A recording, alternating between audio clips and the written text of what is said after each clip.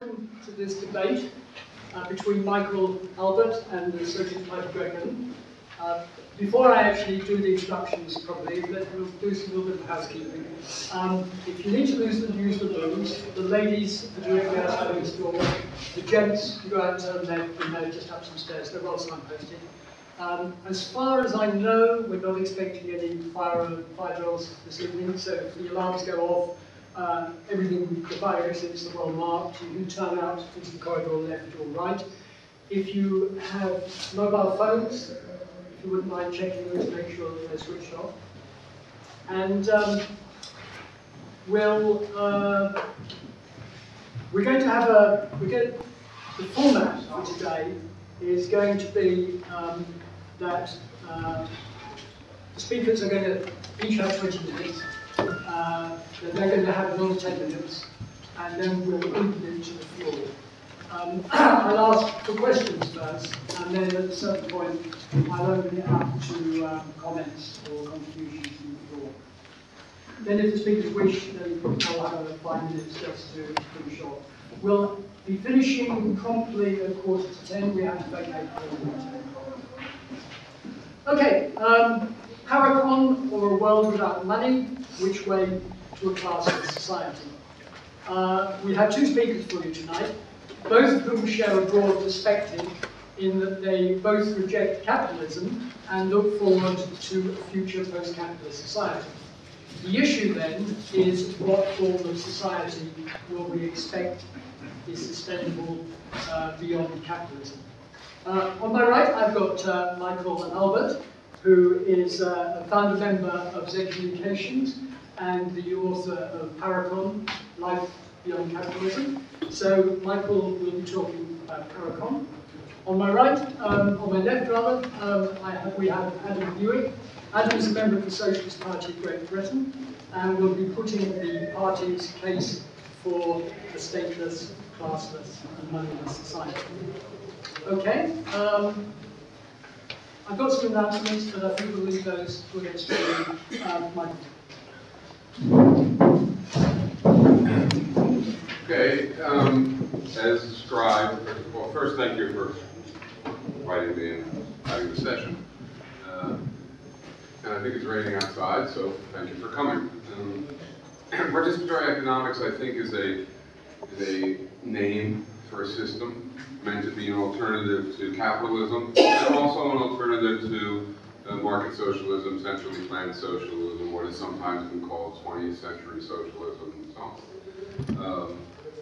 I can't do the whole thing in 20 minutes, so I'll do some key elements, and maybe that'll be relevant to the discussion, I hope. As you described, we want a classless economy, meaning we want an economy where the economic institutions do not, by virtue of participating in them and functioning in the institutions, divide us into opposed constituencies, opposed classes, where they have different interests and where, in particular, one dominates one or more others. So we want classlessness. Okay. Obviously, one step toward classlessness is you can't have 2% who own everything and who have a piece of paper in their pocket and by virtue of it are rich and powerful and so on, and everybody here agrees, so don't waste any time with that. You have to get rid of that. That, however, is not sufficient, at least in my view.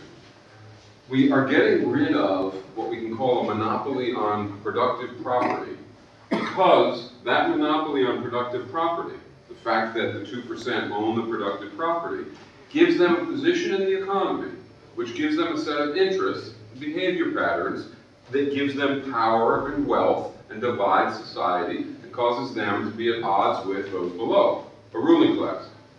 We get rid of that. Having gotten rid of that, we hope what we have left is participants in the economy, each of whom, by virtue of their situation, is a comparable situation to others in the economy, and therefore it's a classless dynamic in which people can participate in decision making and people can have fair and just reward and so on. But there's a problem. There's another way in which economic organization yields a class division.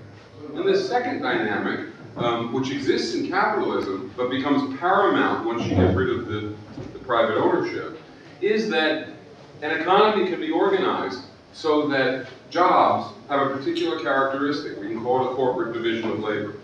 So that a subset of people, and actually it's almost always just about 20% in an industrialized society, have empowering work. That subset does empowered work.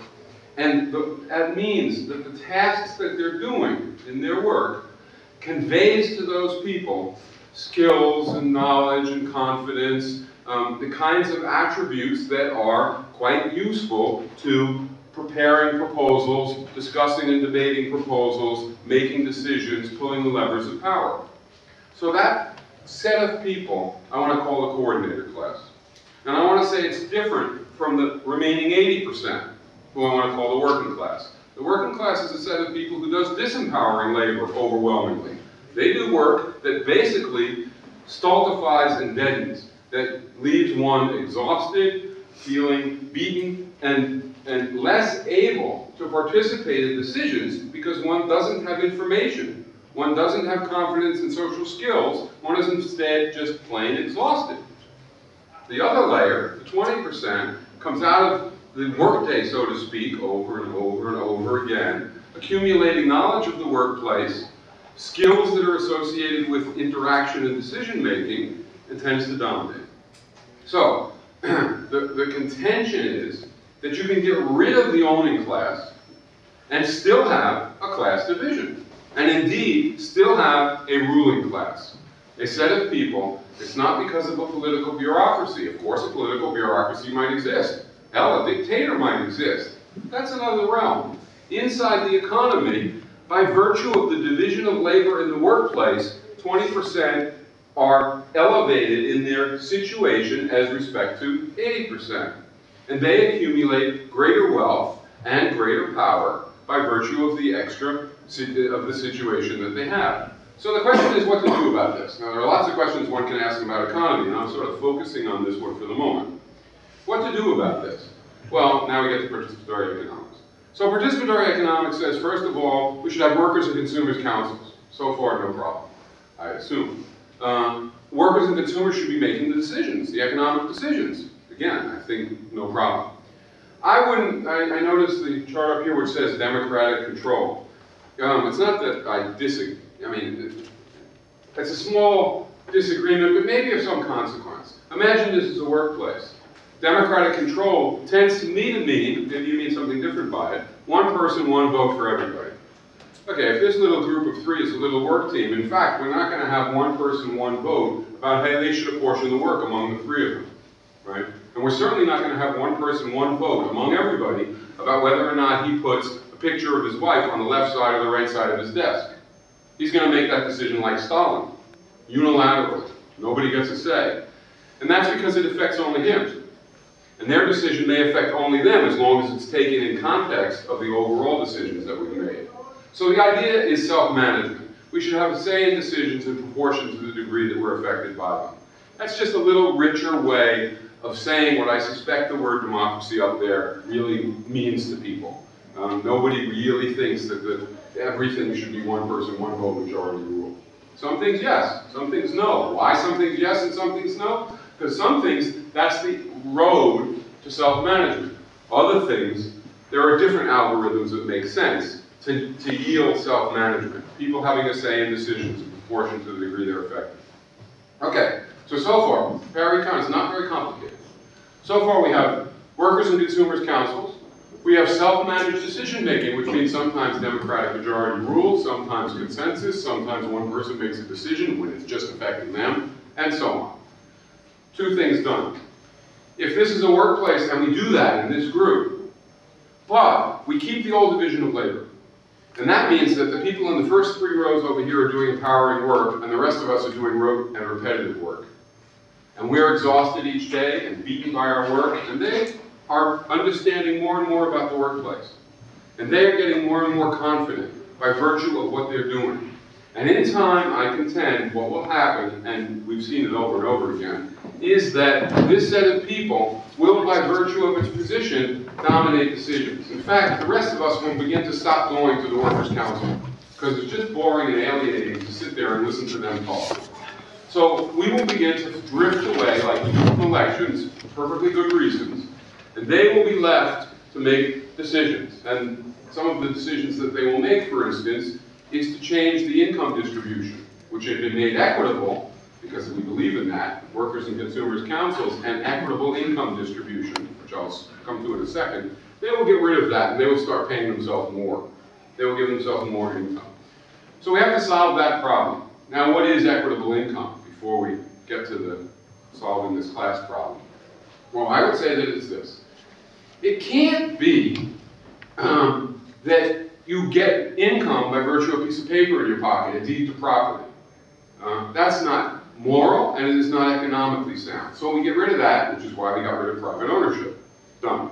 It can't be that you get more income because you are powerful enough to take it, right? Bargaining power. That's a market principle, right? Al Capone believes that you get what you can take, and so does the Oxford Business School. Bargaining power is the norm for remuneration associated with markets, in fact. But we don't believe in that. We don't want a thug's economy. We don't want it to, if you're more powerful, you get more. If you're less. So that's out. Many socialists say you should get an income. You should get what is an income? It's a share of the social product. That's what it is, right? It's not dollar bills. It's a claim on the social product. So your income entitles you to a certain share of the social product. And many socialists, in fact, will say, well, what should happen is if I produce this much value, I should get back an income proportional to this. And if I produce way more, I get more. And if I produce less, I get less.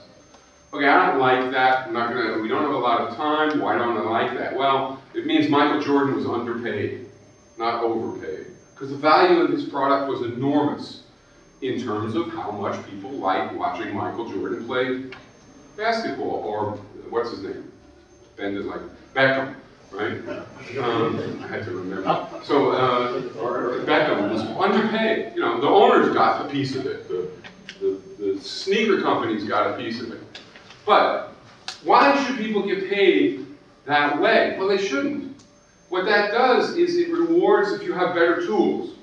It rewards if you happen to be producing something more valuable than somebody else who's producing something worthy and worthwhile but less value. It rewards if you happen to have a genetic endowment which gives you a lot of productive capacity. If I'm born with Frank Sinatra's voice, why on top of that should I be showered with wealth? Right? I am going to contribute something to society. People like hearing me if I have his voice. Or I have Michael Jordan's reflexes, or Beckham's feet, or whatever it is. So the point is, there's no need to shower such a person with wealth. We shouldn't reward product. So we rule that out. So what is left? Well, I would say we should remunerate, that's a technical term for it, we should remunerate for how long you work, for how hard you work, and for how onerous the conditions of your work are. So if I want more of the social product, all right, I work longer, or I work harder, or I work under worse conditions. Now, actually, I don't really choose all those things freely because I work in a workplace and there's certain things available, but I certainly could work longer or less long. Okay, so if that's equitable remuneration, and in our workplace we have our balanced job, we have our worker self-management, and now we have equitable remuneration, but we have these 3 rows doing all the empowering work. After a while, the rest of us begin to get frustrated and alienated and to disappear from decision making, and they decide to change the distribution of income. Because as it stands, all the people who are working on the assembly line and at the furnaces are earning the same amount as the people who are the chief financial officers and the accountants. And they decide they don't like that. They decide we're better, we're smarter, we're worthy. It all depends on our responsibility. And so they pay themselves more. And what happens is all the old crap comes back. That's the way it's typically said. And this does happen. So in co-ops it happens, in occupied factories in Argentina it happens. If the old division of labor is maintained, the economy, not some political apparatus elsewhere, the economy breeds, by the implications for what people are doing, this class division and the coordinated class rule. Okay, so now suppose, okay, we're sophisticated enough to deal with that. We're going to try and fix it. So what we do is we take all those empowering tasks and we divide them among everybody.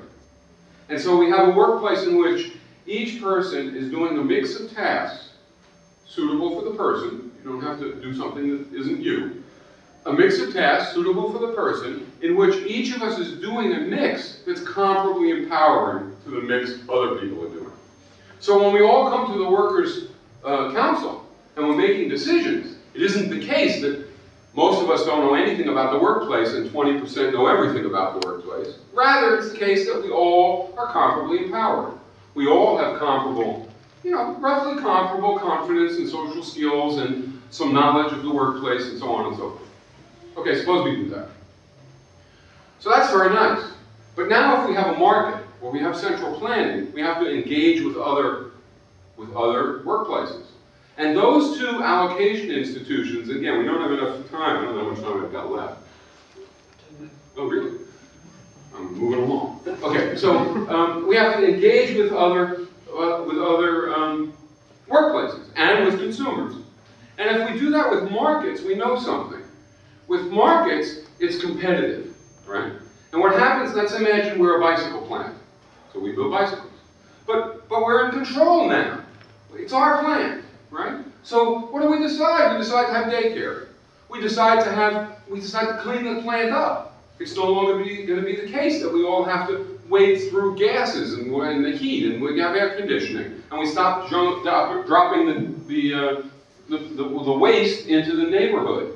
In other words, we make decisions that make work more pleasant, because that's a reasonable thing to do. Our lives matter too. It isn't just the people who consume our product that matter. We matter too. So we make those decisions. But the bicycle plant down the road, in a market system, decides not to make those decisions. They decide to function the way it would function if it was owned by money bags, by a capitalist, basically. And they are able to, as a result, spend less on cleaning up pollution, spend less on improving the quality of life for the worker in the workplace, demand far more intensity and duration, and pay it less, right? And with the extra surplus that they have, they can advertise, and they may even improve the bicycle. And the point, at least until we're out of business, and the point is, they will outcompete us for market share.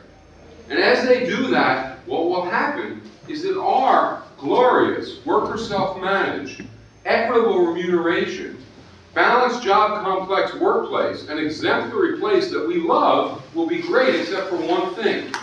We'll all be out of work because they will have outcompeted us and they will have taken the market share away. So you can't do it with markets. And you can't do it with central planning because that's just downright authoritarian and it violates self-management, and I suspect people here would probably agree on that, so I'm not going to spend time on it unless it comes up later. Crucial thing is markets. Okay, so what do? Well, first of all, why do we have to do anything?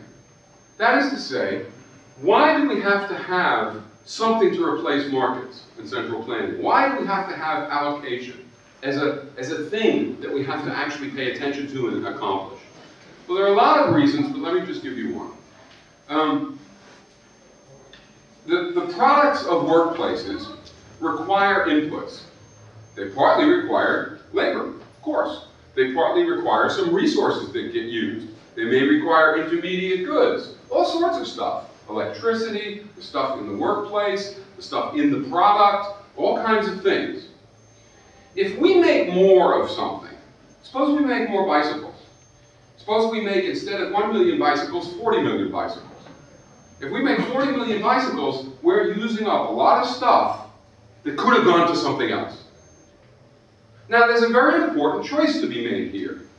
Do we want our energies, our effort, and all the materials that are associated with making a bicycle to go to more and more and more bicycles? No, we don't. We do want some bicycles, because they're fulfilling. But there may be a point where another bicycle isn't worth as much as something else that you could do with the energy and the labor and the people and the resources. And that's a very important determination, right? It's important for multiple reasons. One reason it's important is workers have to know how much of something to produce. They can't just know somebody wants it.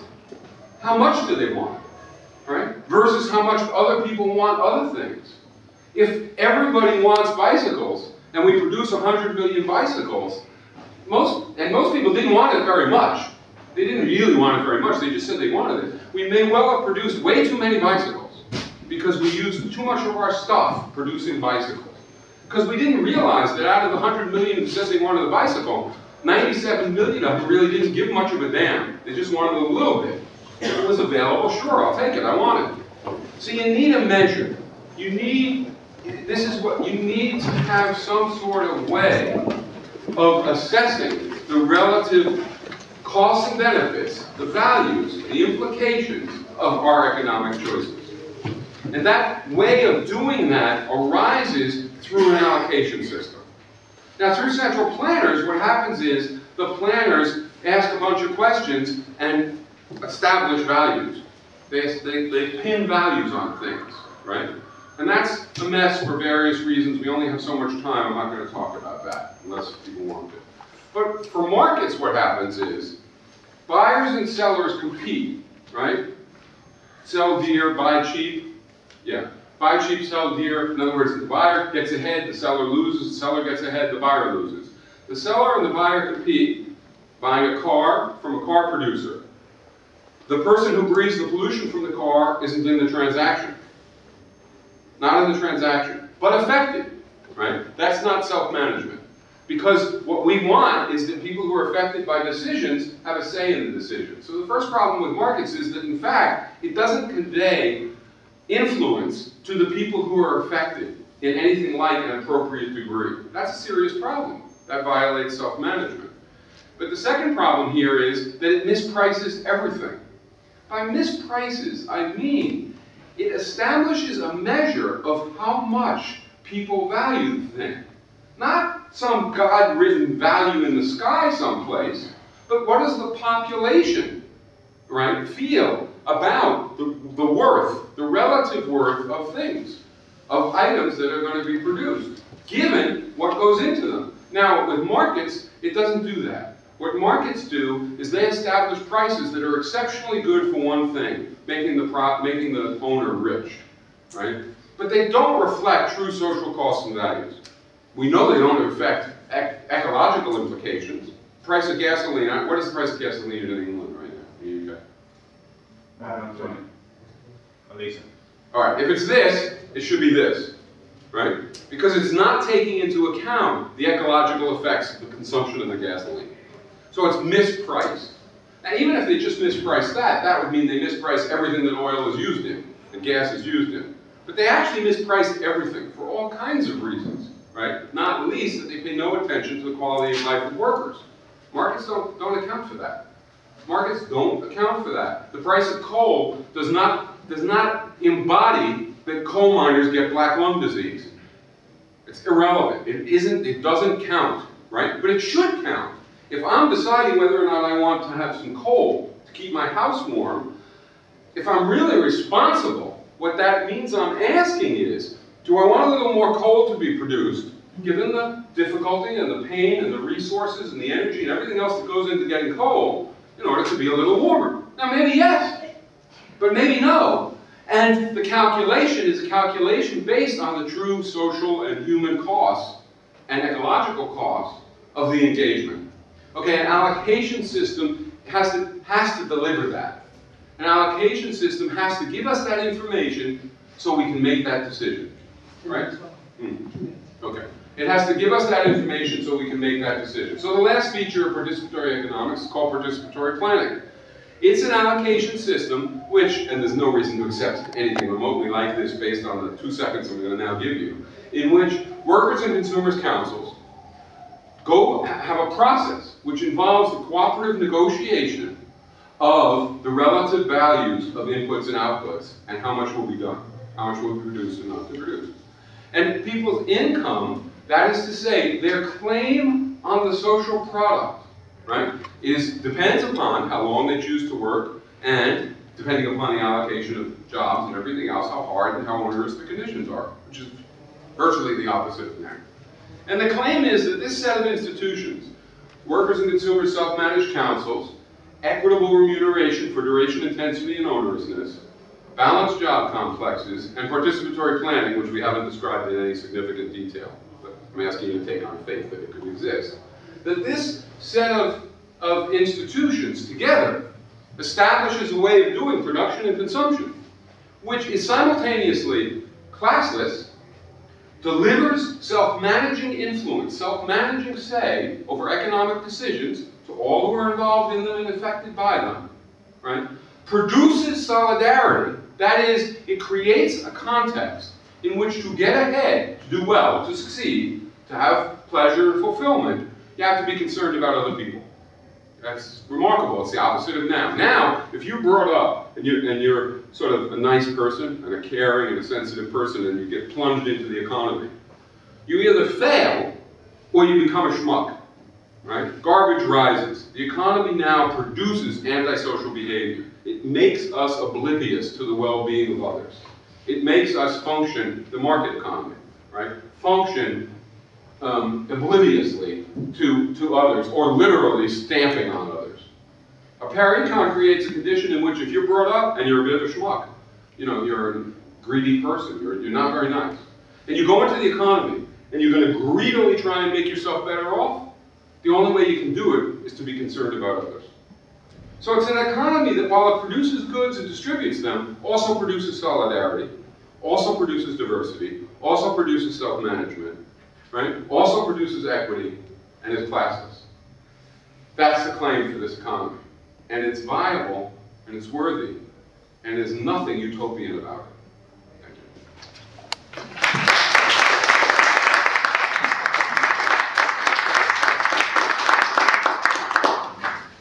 Thank you, Michael.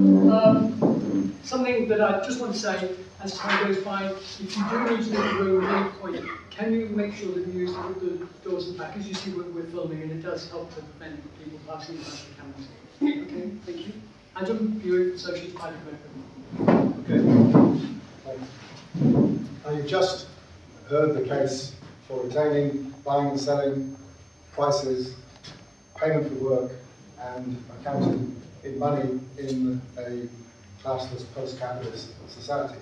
I now want to put the case against this on behalf of the Socialist Party and the World Socialist Movement, of which we are a part. Now, there's some key terms in this debate.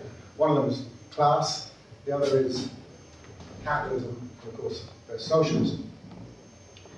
So let's start with class. Now, one of the best definitions of class that I've come across is in this book by James Burnham, The Managerial Revolution. I'll read it out. For society to be classless would mean that within society there would be no group, with the exception perhaps of temporary delegate bodies freely elected by the community and subject always to recall, which would exercise as a group any special degree of control over access to the instruments of production, and no group receiving as a group preferential treatment in distribution. So a class society would be the opposite of this. It would be a society where there would be a group which would exercise a special degree of control over productive resources, and would may not have also a preferential treatment in the distribution of the products.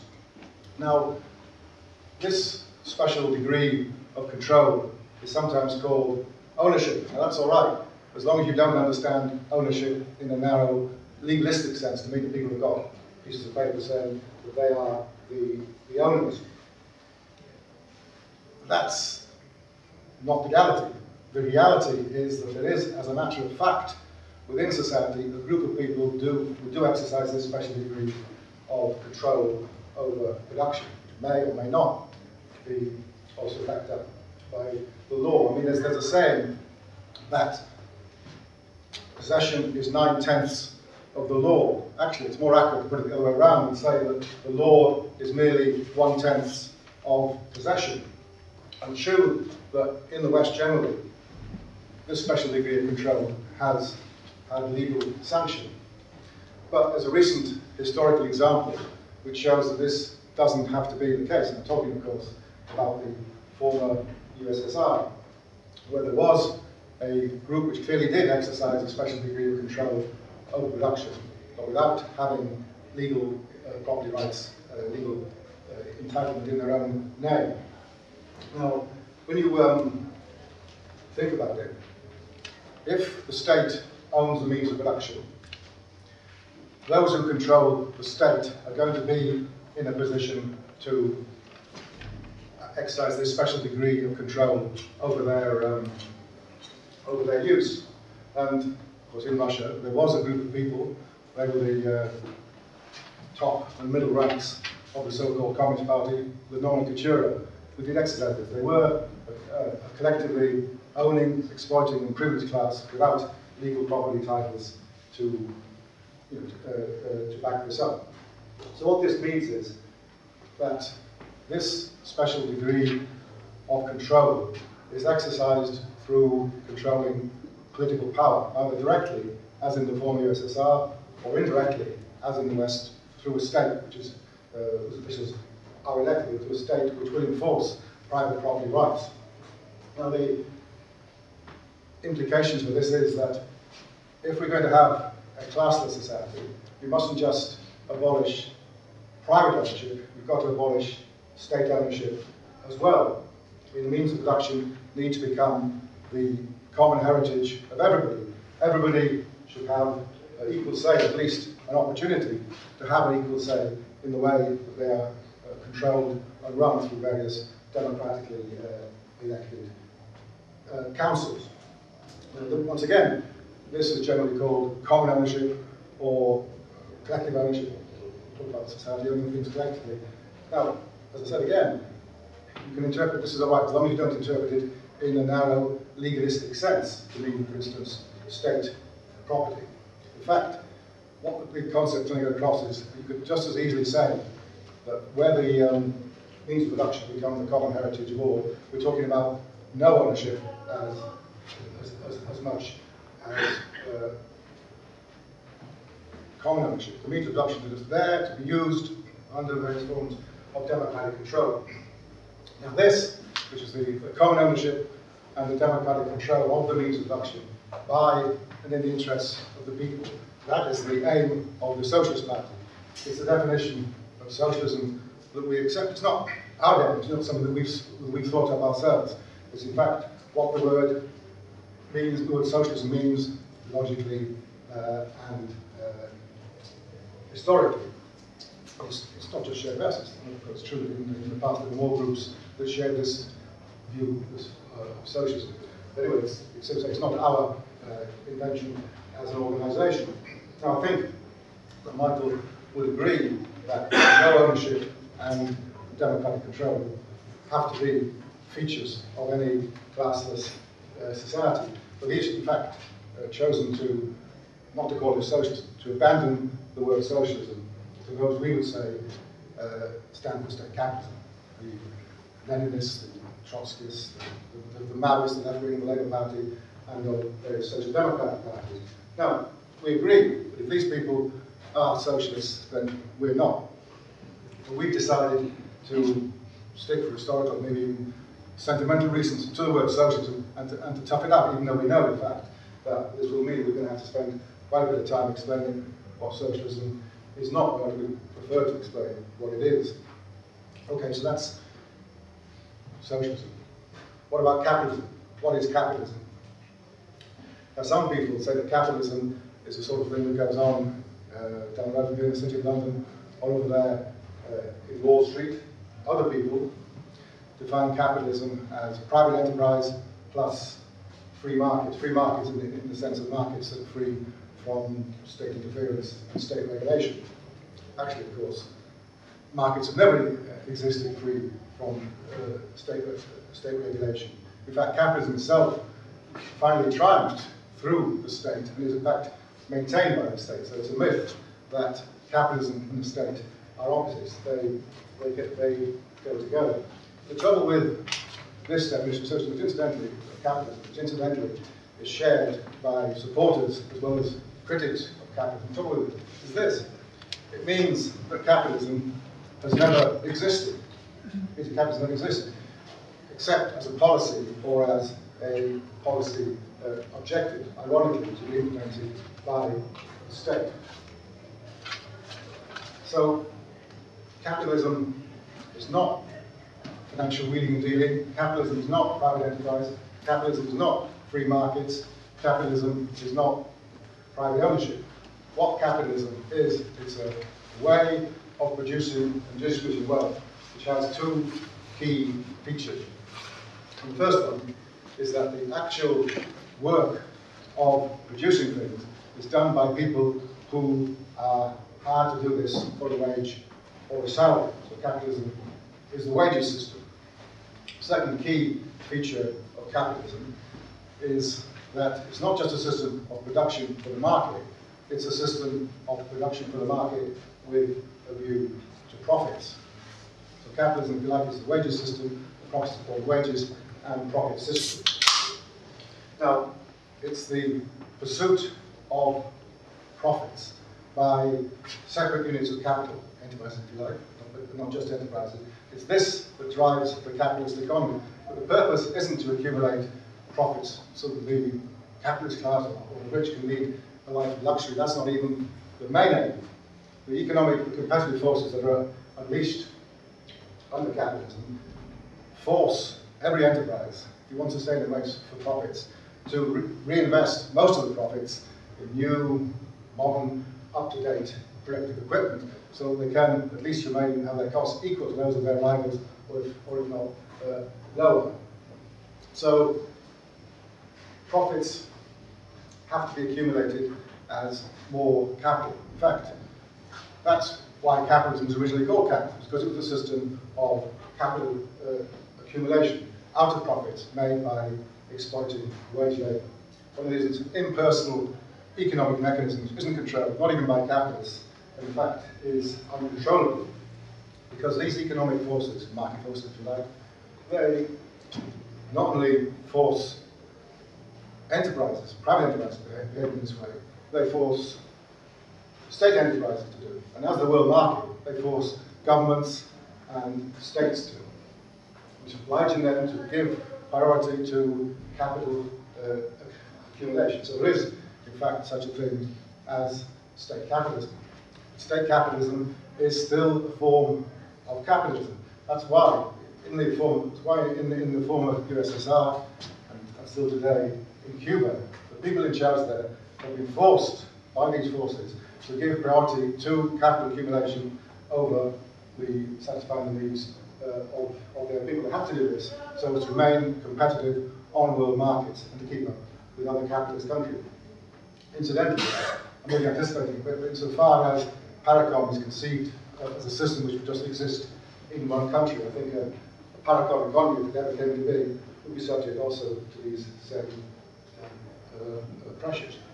So state capitalism is just another institutional framework within which capitalism, economic mechanism of capitalism, as I said, is the accumulation of profit produced by wage labour. Just another framework within it operates. So you don't abolish capitalism by replacing legal private ownership by state ownership. You don't abolish capitalism by replacing so-called free markets by state-regulated markets. This just changes, as I said, the institutional framework within which capitalism operates. Now, the trouble is that if you have a definition of capitalism which doesn't take into account the existence of state capitalism, you're likely to end up with a mistaken, wrong definition of what is post-capitalism. If you think, for instance, that Russia was post-capitalist and that all that was wrong with it was it wasn't democratic, or didn't have workers' control, or anything else, you'll tend to think that if you get rid of these, what you see as defects, that will be all right, and the economy will become all right, while leaving intact buying and selling and accounting in terms of money. So this, in fact, brings us to the crux of the debate this evening. Is the retention of buying and selling, remuneration for work, exchange value, prices, calculation in terms of money, and the pursuit of a monetary surplus by enterprises, are all these things compatible with a society in which the means of production will become the common heritage of all? And we say no. Michael says yes. And the reason why we say no is that if productive resources have become the common heritage of everybody, then so have the products, and so are the products. And in this situation, the question isn't how to sell these products. It doesn't make sense. How can you buy something which you already own? The question that arises is how to share them out, how to distribute them. So the socialism as a society based on common ownership is distribution economy, distributed economy, society, and it's not an exchange economy. Things are not bought and sold. They are just there, taken and used in accordance with rules and procedures that will be laid down by society. Now, of course, what there is to distribute will determine the actual method, the actual way they are distributed. Now, it's our contention that on a world scale, the resources, the technology, and the working skills that exist to allow us to produce enough to go over to free distribution. I'm not sure actually whether distribution is the right word in this context, because it could suggest some sort of centre handing out things or doling out things, which is why we prefer to speak of free access, free or open access. Products would be made for people to take freely. I'll spell this out in detail, but in practical terms. People would get the food, clothes, and other things of everyday use which they need by going in to a distribution centre and taking it without having to hand over money or consumption vouchers or credits of any kind. Houses and flats will be rent-free. Water, electricity, gas, and other utilities will be provided free. Transport, healthcare, communications, education, restaurant, laundries and like will be run as free public services. There'll be no admission charges to get into museums, or parks, or football grounds, or any other places of entertainment and recreation. And the term that we use to define this, the key social relationship of socialism, is free access. This emphasises that the choice of what people need is made by the individual. Now, it is possible that right at the beginning of socialism, or even in fact into socialism as a result of some natural disaster like a volcanic eruption or an earthquake, some goods might be in temporary short supply. In that case, obviously, there have to be some form of rationing. Karl Marx was discussing this question 130 years ago in 1875, suggested that the system would be rationed by the number of hours worked, which was a popular idea at the time. Other people also at the time, like the anarchist Kropotkin and Edward Bellamy, who wrote Looking Backwards, they suggested equal sharing in these circumstances. But the point is there isn't any point speculating about a situation like this, which might not arise, and even if it did arise, we can't possibly know today what the exact details are going to be. All we can say is that whatever is done in these sort of circumstances, it will be a temporary stopgap emergency measure to be got through quickly so that we can move on as soon as possible to free access or to back. And that's one of the criticisms of Parecon. It's a permanent scheme to deal with this so-called problem of scarcity. But our view is then that the socialist method of distribution is from each according to their abilities to each according to their needs. Now, 2 minutes. Why do we reach socialism? Anyway, in talking about consumption and distribution before production, perhaps I put the cart before the horse, or perhaps in the end I haven't, because after all, what is the natural, logical aim of production but consumption? What we want is a system of production that is geared to meeting people's needs. What we want is production for use. So how might this work? Some people, as we mentioned, have suggested that there should be some sort of central plan which would lay down in detail what industries should produce over a given period of time. Well, that might work, I suppose, but I don't see why things have to be as centralised as that. We can also envisage something like what goes on today, but without money and without competing enterprises. After all, I mean, the money links between the customer and the shop, between the shop and their suppliers, and those suppliers and their suppliers, only duplicates real links between them when actual physical things pass along the line from one to the other. Eliminate money, and these links would still exist. So what I'm talking about is, in effect, a system of stock control. And this could be more or less self-regulating in accordance with the principle of free access. So not only would individuals have free access to the things they need in the stores would also have free access to the things they need to keep the shelves of the stores full of the things that people needed. These other suppliers would have free access to the materials they need to make these products and so on, right the way down the line till you get to the raw materials and sources of energy. We can also envisage that this would have to be supplemented by statistical offices which would supply figures of likely demand for industry to take into account and plan accordingly. Now, there would be no need for prices or money, not even as a unit of account. But obviously, it would have to be calculations in a socialist society. We say these calculations could be done, as they are already today, incidentally. These could be done in natural units, such as weight, volume, and numbers. You could have tons of steel, kilowatts of electricity, and numbers of tins of baked beans, and so on.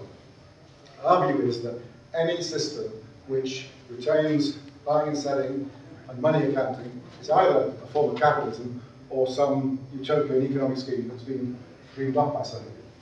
Our view in conclusion then is this, that the only viable, classless, post-capitalist society is world socialism, which wouldn't have any need for money or money accounting, which would be based on the productive resources of the world becoming the common property or the common heritage of everyone and being used to produce and distribute wealth in accordance with the principle from each according to their ability, to each according to their needs.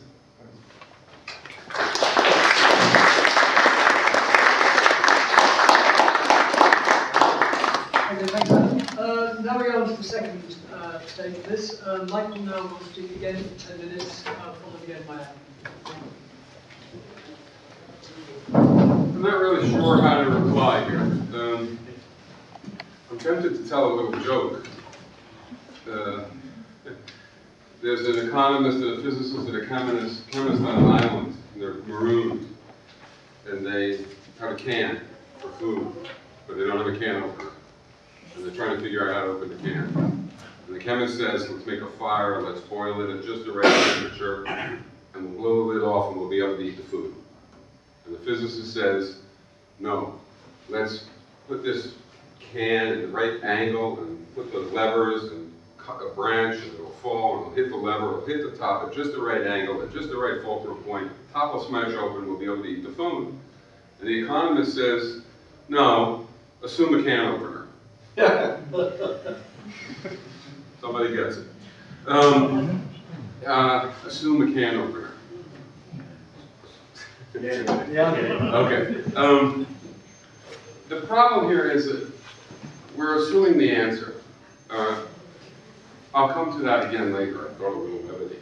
Okay. Earlier points, I'm trying to find where we disagree. We agree about classlessness, having it, we want it. We agree about people controlling their own lives. We agree even about workers' councils and presumably consumers' councils, some sort of consumer mechanism by which one can get together and make choices. We seem to agree about all that. What do we disagree about? Well, the time spent naming the systems actually, I hate to say that words have some value or some importance and labels matter, but they do, I think, a little bit. So, in one framework, we have capitalism and socialism. So if we get past capitalism, we've got socialism. If we don't get to socialism, we've got capitalism. So therefore, Soviet Union sucks, must be capitalism. Doesn't look quite like our capitalism, we'll call it state capitalism. But we've still got the two categories, capitalism and socialism. Basically, anything you don't like, you'll call capitalism. Why? Because it's oppressive, because it's class divided, because, and so on and so forth. Okay, you can do that. I mean, I could do that with you. Why don't I? Well, because for me, it seems to me that there's an important distinction between the Soviet Union, or Yugoslavia for that matter, and, say, the United States. And the distinction is, and I'm talking about the economy. There's a distinction about many other parts of society, too, that we could talk about. But about the economy, there's an important difference. On the one hand, we've gotten rid of the people who have the deed in their pocket. Capitalists, which is what everybody thought they were fighting for. I think they succeeded. I think they got rid of that private ownership. And then it said, well, the Soviet Union has state ownership. And so there's a political phenomenon that's screwing it all up. There's a political bureaucracy. There's a political system. It controls the economy, and thus the economy is controlled, and it sort of plays the role of capitalist. Okay, that could exist in a society. I think, in fact, it didn't really exist in the Soviet Union, but who cares? Let's leave the Soviet Union aside for a second, please. Imagine this. We make a revolution here, or in Venezuela, or wherever you like. We get rid of the capitalists. All the people who own private property no longer own it. They're either doing a job or they ran away, or whatever way you want to imagine it. And let's say we have markets, and let's say, or we have central planning, and let's say we have the old division of labor. But we have a democratic polity. It's incredibly democratic. It is involved in local assemblies where it's one person, one vote. It's as good as Greece was. It's as good as anything anybody has in their head. Okay? So there's not a political apparatus screwing things up. But we have 20% monopolizing and powering work due to the division of labor. Now I claim that that society is going to look to you like capitalism. To me, I think it needs a different name. Why do I think it needs a different name? Because if we call it capitalism, we'll think the only problem is capitalists. People who own stuff. But that isn't the only problem. Another problem, it isn't just a monopoly on property. And it isn't just being at the head of a political system. It's also having a monopoly on empowering work. So that's, I think, maybe, I don't know whether that's a place where we disagree or not. But I think it may be. If you feel that you could have world socialism or whatever label you want to give to the system that you like, and in that system, you can have somebody who does overwhelmingly empowering work, and indeed 20% of the population who does that, like now, and you can have other people, 80%, who do rote work, and it'll be okay, because there's no owner, there's no political bureaucracy, and there's no money. I don't agree, okay? I think that other class can be a ruling class. And I think that matters, and it's confused by saying there's only capitalism and socialism. In fact, I think Marxism-Leninism, which it seems that your organization, in fact, is trying to escape, Marxism-Leninism is the ideology of the coordinator class. In Marxist terms, it's not the ideology of the working class. It sure as hell isn't putting forth the interest. It rhetorically does that, just like Bill Clinton says he's an agent of every person on the planet. Of course they do that. That's what Marx taught us. People will say that they're for everybody. But Marxism-Leninism is, in fact, it obscures the existence of the coordinator class. It denies the existence of the coordinator class. And then it poses a vision which puts the coordinator class into ruling status. So that's one of our disagreements. I'm not sure it's important. I don't know how important it is to people. There's a second major, whatever other disagreements there are, there seems to be a second one. And the second one is no money versus money. This is a no money, I'm money. What the hell's money? You know, if you mean capital, of course I'm not. There's no capital in participatory economics. Is there values? That is, do different things have different values? Well, you're not going to get rid of that. It's by definition, it's true. Some things are more valuable than other things. Anybody who thinks we're just going to get rid of that, that's just delusional. Some things have more value, they take more work, they have more resources. 2 cars more than 1 car. 2 bicycles more than 1 bicycle. A car more than a bicycle, although maybe we shouldn't have cars. But you see what I mean. Different things embody different levels of work and of resources and of equipment. Now, why do we need to pay attention to that? Well, we don't, if it's true that we can all just take what we want because we say we need it. That we don't need to track anything, we don't need to worry about relative values.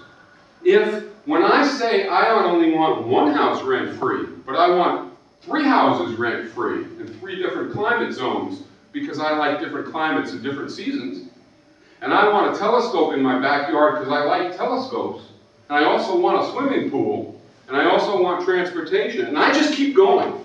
And why do I just keep going? Because there's no reason to stop. There's no reason to stop. Now, I don't believe any of you believe that. I think you all think, wait, there is a reason to stop. It's irresponsible. How do I know where it's irresponsible? How do I know when I'm going to the common area and taking stuff that I've taken too much? Right? How do I know that? How do I know that I haven't taken too little? I'm trying to be responsible. I'm a socialist man. So I go to the common area and I just take a little bit. Maybe I took too little. I didn't take what's warranted. How do I know? That's the first problem with not tracking the relative values, the social costs and benefits, the ecological costs and benefits of the stuff we produce. That's the first problem. Here's the second problem. We're a workplace, right? There's a demand for bicycles, but it's hard for us to produce bicycles. It takes time, it takes work, there's a price to be paid for that. Do we want to produce bicycles just for a whim? Do we want to produce bicycles for people to use them as lawn decorations? I don't, right? Nowadays, when you sell books, there's a bestseller list. Do you know what the bestseller? A book publisher doesn't give a damn if you read the book. All they want to do is sell the book. They don't care if you read it. If you can sell 14 million copies of Stephen Hawking's book and nobody reads one of them, fantastic. But in a good economy, if I'm doing work, I don't want to just get everybody to buy this stuff. I want it to be valuable to people, or else I don't want to produce it. Because producing it uses resources and uses time and uses energy. So I have to know, we all have to know, in fact, what the real value of things are. If there's no, if there's no valuation, there's no way to know, I have no way to know how much is too much or too little. In the world that we live in, to say that the way we're going to do allocation is that we're not going to bother looking at exchange rates. We're not going to bother looking at the relative values, the implications of things for the ecology and for the humans producing them and for everything else. We don't have to do that because there's plenty. There's enough. We can produce and everybody can have what they want to take.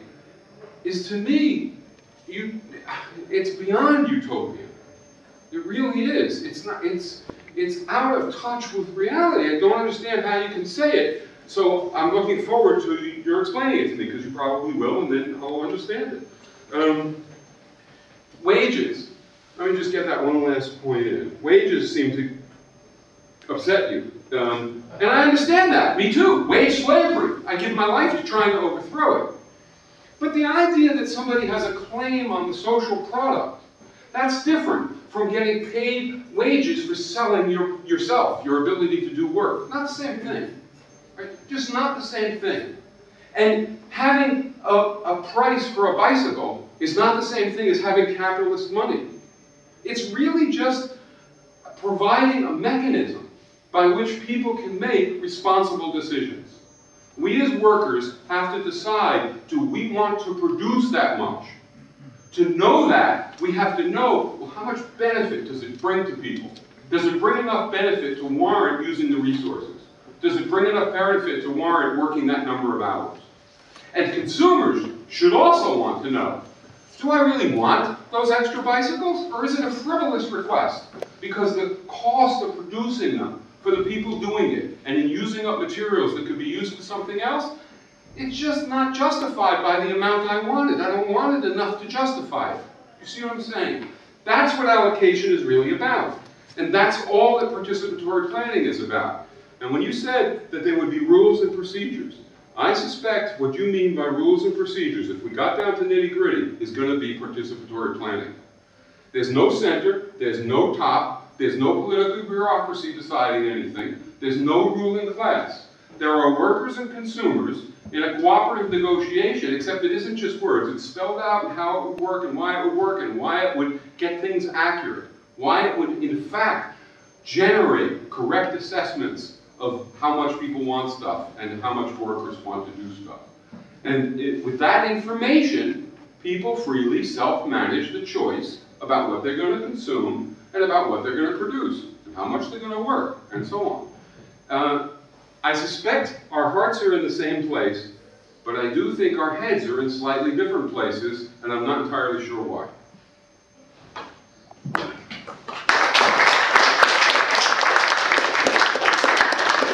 Okay, thanks, Michael. Adam, 10 minutes? Yep. Well, I think it's the second part of your talk where you put your finger on what the difference between us is, but let me first deal with one misunderstanding that rose out of the first part.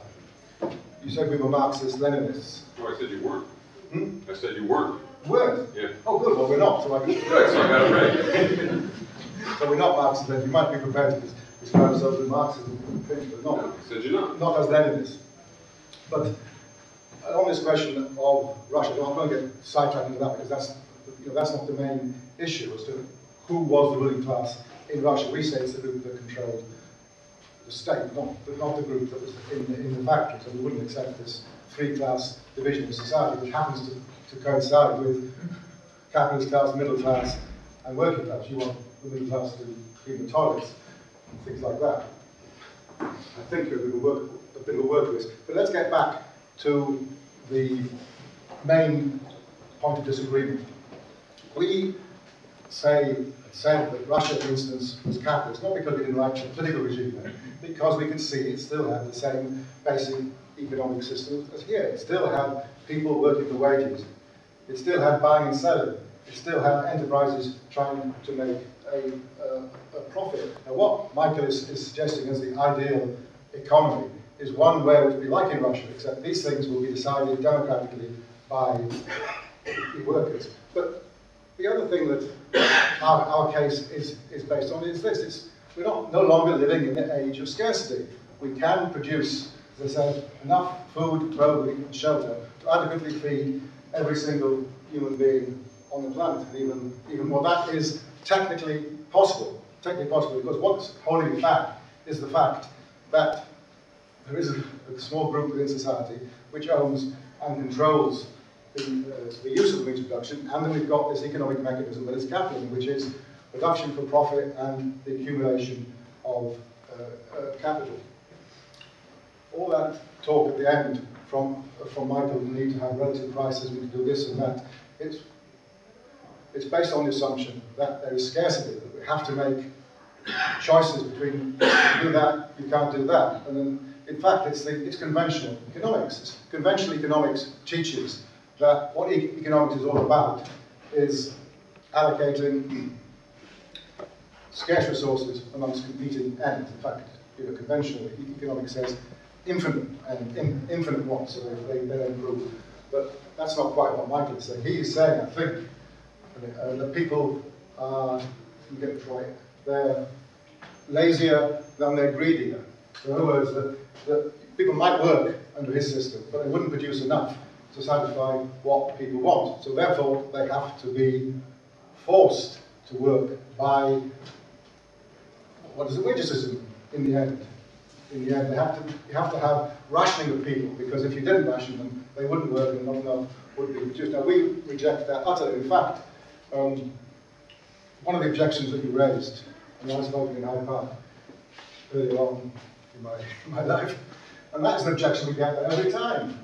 What if I want 5 houses? What if I want 3 Lamborghinis or something like that? I mean, well, it's not going to happen, is it? It's a knee-jerk reaction of supporters of capitalism once they hear socialism mentioned for the first time.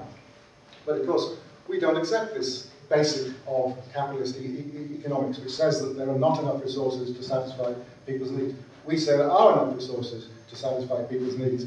And if you do this, well, you don't need all these relative prices, exchange values, and so on. In fact, what I think Michael's scheme is, it's a sort of attempt to manage the distribution of value in some sort of moral way based on principles of equity and justice. It's a, I don't hesitate to call it a scheme of capitalism. I don't think it would work. It's a utopian scheme which wouldn't work. Incidentally, he hasn't gone into all that detail as to how it works. I mean, I wouldn't call it utopian. It's got some very nasty features, and one of them is this: that at the beginning of the year, everybody has to fill in a form saying what they want to consume in the rest of the year. That goes to a neighbourhood council, which looks at what you want and can tell you mustn't have too much alcohol, you mustn't have too much this, you mustn't have too much that. That's, you know, all your neighbours will know what your consumption is going to be. Another feature, which in fact reminds me of capitalism, is that he's not proposing remuneration just according to work done. It's distribution according to how hard you work. And who decides how hard you work? At the beginning of the year, you have to fill in the form saying how hard you're going to work during the year, and it's judged by your fellow workers. I mean, incidentally, this is the reason why I took early retirement, because the place I was working at, they just introduced a system like this, where I fill in at the beginning of the year how much work I was going to do. But the decision as to how hard I work was going to be made by the manager, not by my fellow workers. But can you imagine a situation where your fellow workers can point to you and say, you're not working hard enough and so on? It would be hellish. It wouldn't be any improvement of what we've got today. In fact, it would be worse than capitalism. And the third feature about the Parecon economy is this: that enterprises are still going to be required to make a monetary surplus. There's going to have to, he calls it benefit cost ratio or cost benefit ratio, which means that they have to have more value created than they consume. That's all right. It's another name for profit. But what happens if one particular enterprise isn't up to scratch, isn't making sufficient profit, isn't making the decided benefit cost ratio? Well, two things can happen. They can be told, like individual worker, you've got to work harder, or the factory closes down. So that you've got in this system, this ideal system, you've got the same pressures operating on people to work harder, the same pressure operating as you do under capitalism. Now, our description of this would be, well, we came across these theories in the 1960s and 1970s when the word self-management first came into vogue. We used to describe it as self-exploitation, where workers are managing their own exploitation. They're forcing themselves to work hard to produce profit. It doesn't matter whether, in fact, there is any privileged class getting a privileged property income. I mean, that's irrelevant. I mean, incidentally, I don't think that a system like that could work without there being a class of people to force on other people to do it. So basically, our conclusion regarding Parecon is it's a utopian scheme, or dystopian scheme, depending on your point of view, which is not going to work. I mean, we don't have to take these sort of things seriously anyway. This is a throwback to the 19th century. We had Robert Owen, Fourier, and people like this, all drawing up ideal schemes of how they want society to run on the basis of eternal principles of equity and justice. But I mean, that's well, okay, we're having a discussion on it tonight because Michael's coming here to describe it. But I mean, in the end, the only choice is, despite what he says, between capitalism in various forms and socialism. And by socialism, we mean to say society where the means of production would be owned in common, would become the common heritage of all. We would produce things for use. As I say, if you've got common ownership of the productive resources, you've got common ownership of the products. And in that situation, the question that arises is not how to sell them, not how to put a price on them, but how to distribute them. As I say, I'll say it again, what we say is that the socialist principle of distribution is from each according to his ability, to each according to his or her needs. That is the basic socialist proposition. And we say that that is technically possible, it has been possible, technically possible for quite a time. One only thing that stands in the way is that people accept capitalism. This could come into being just as soon as a majority of people want it. And that's in fact what we're trying to bring about.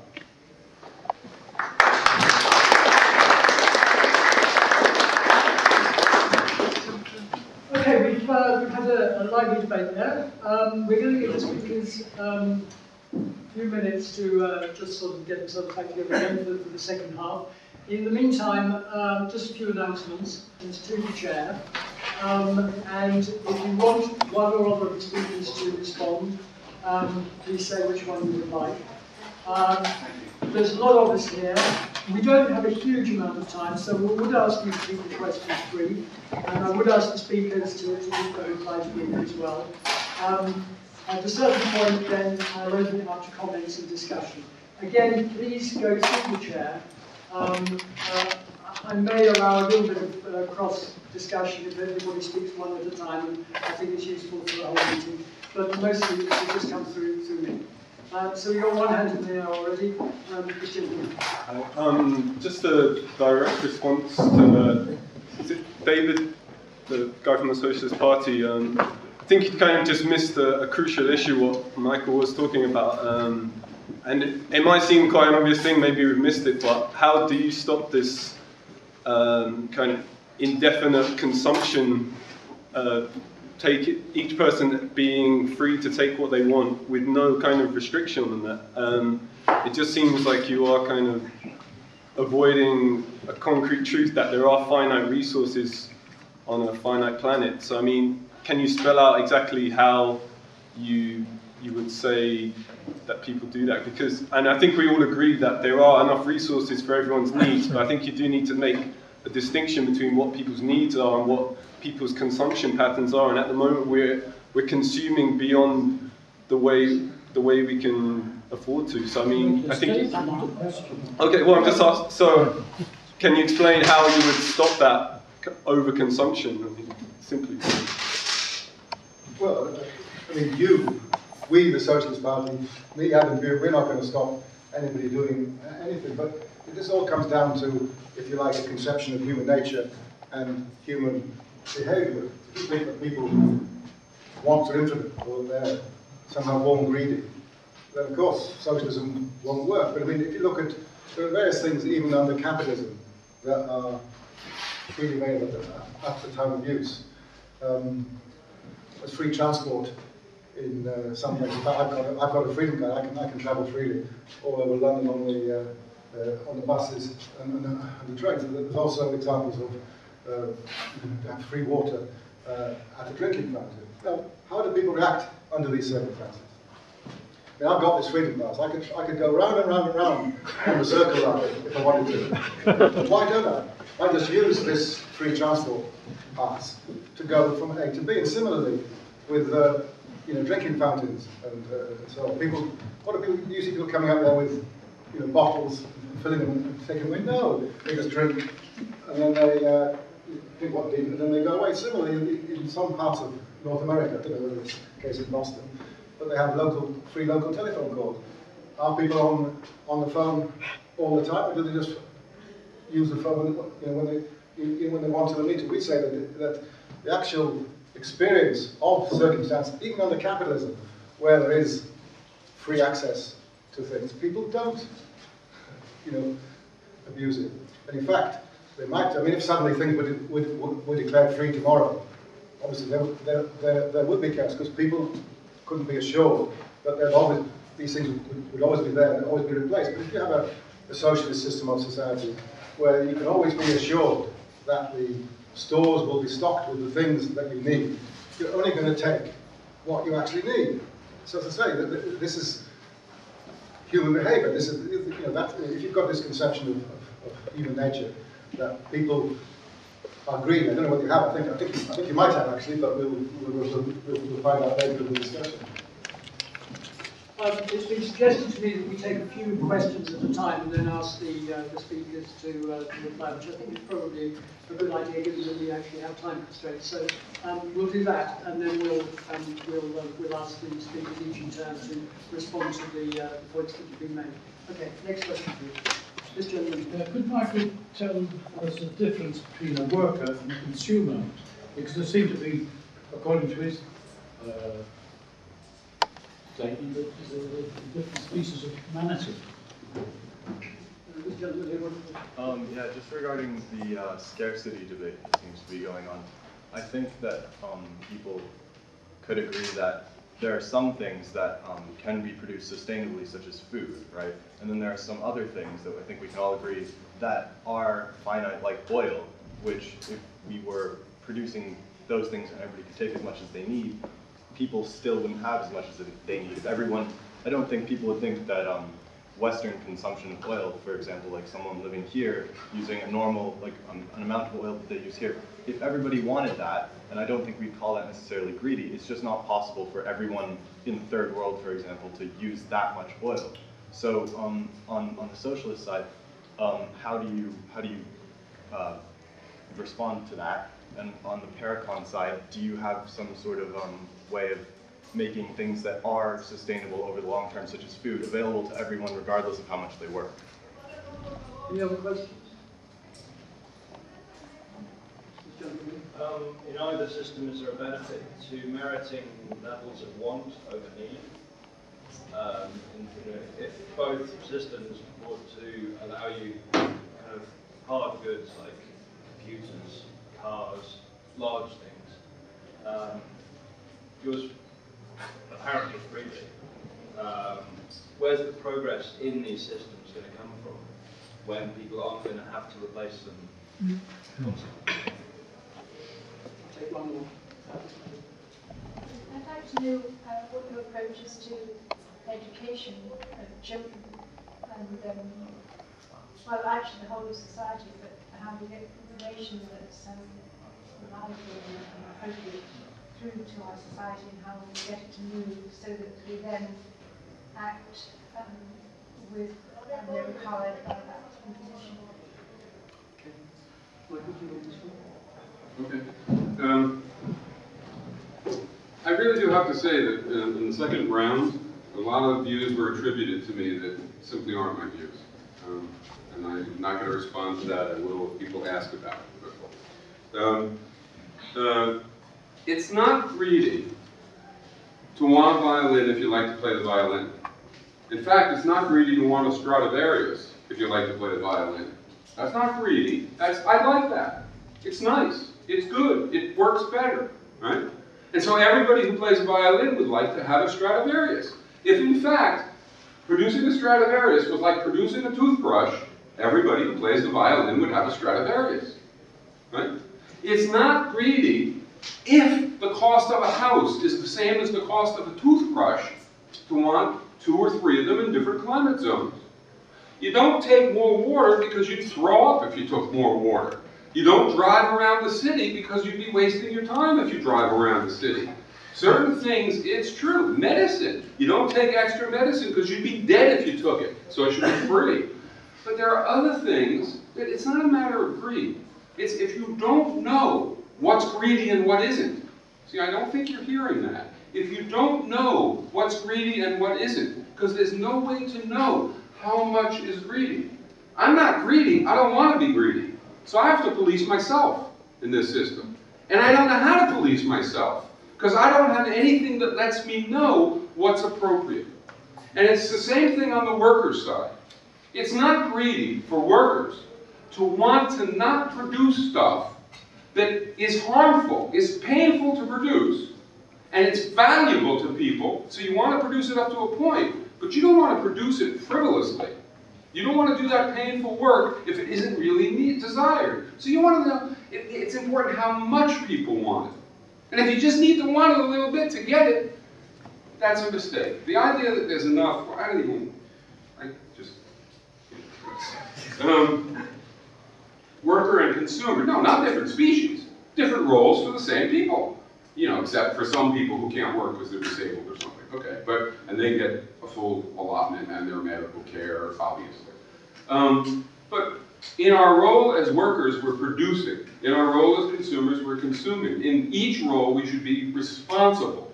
That means we should be making choices that are consistent with human well-being and development. We don't want to choose things that give us more than is warranted by responsible norms. But to do that, we have to have some valuations. So that's the workers and consumers. Free goods. Oh, could it be things made free in Parecon? Of course. Of course. Why not? In other words, you can have a Parecon, and you can have the subway free, and you can have water free, and you can have shoes free, if that's a good idea. So there's no problem having things be free in a Parecon. You can do it. The trouble is, if doing it for some good makes it impossible to responsibly decide how much of that good to produce and how much of that good to consume. And that's true for lots of things, because it isn't just the good, it's the stuff that goes into producing the good, which is being used. So yes, you can make things free, and some things you certainly make free, like medicine and medical care, because nobody takes more of it than they need, right? Of course not. And they do really need it, and so we produce it. So that's not a problem. Education. If you have a society like ours, in which some people are owners, then part of the educational system is a finishing school for them to learn how to comport themselves like masters of the universe. So Harvard and Oxford and Cambridge are finishing schools, where they learn how to talk, how to sit, how to eat, and they make friends with the other people with whom they're going to run the world.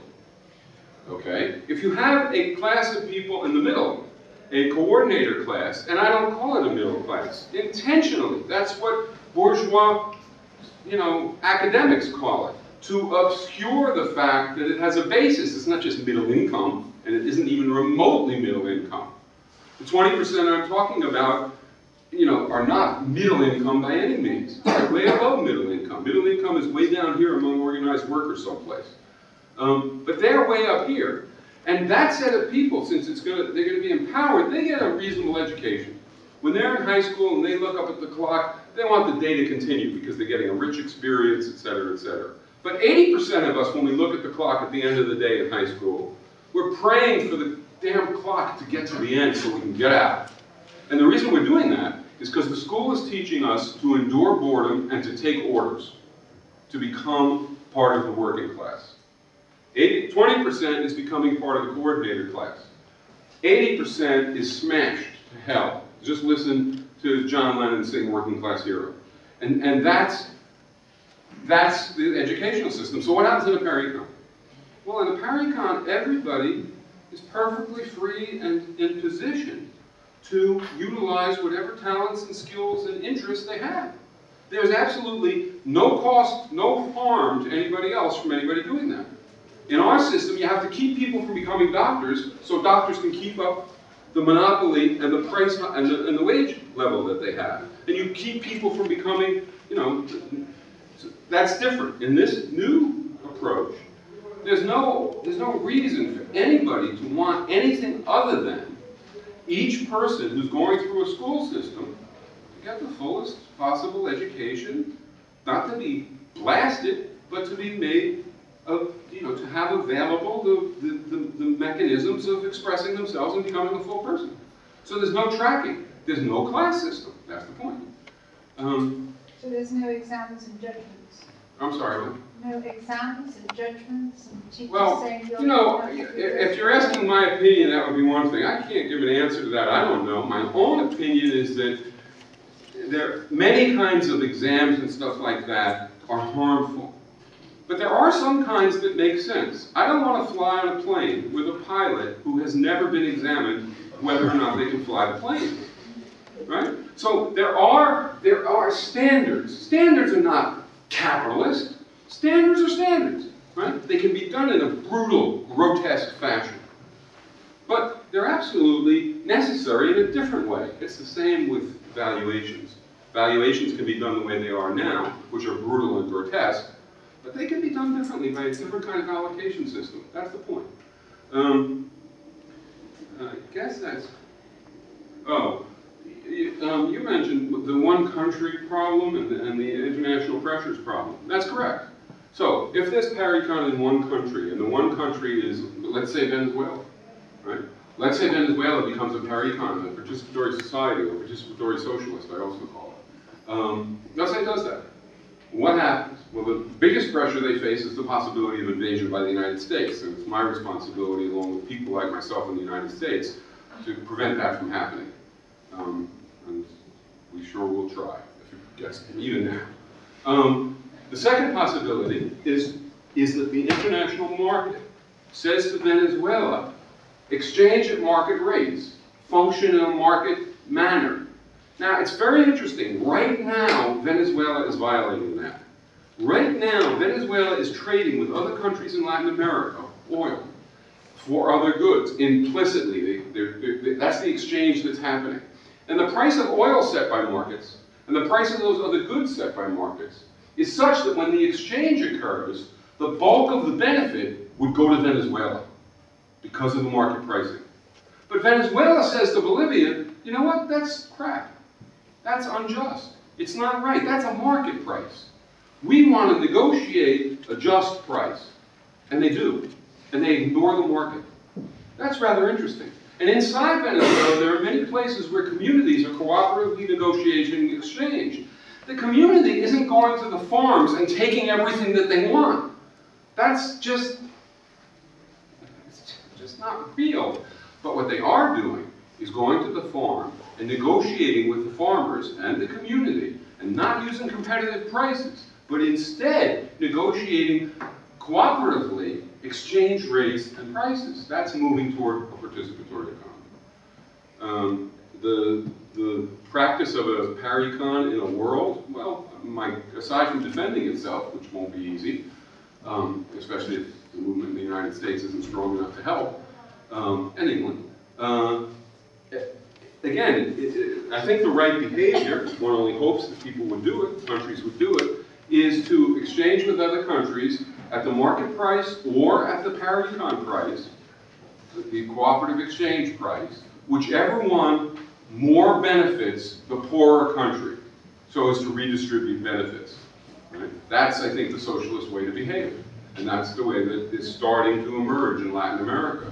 And ought to be talked about more because it's incredibly different from what anybody else in the world is doing, and exemplary, I think.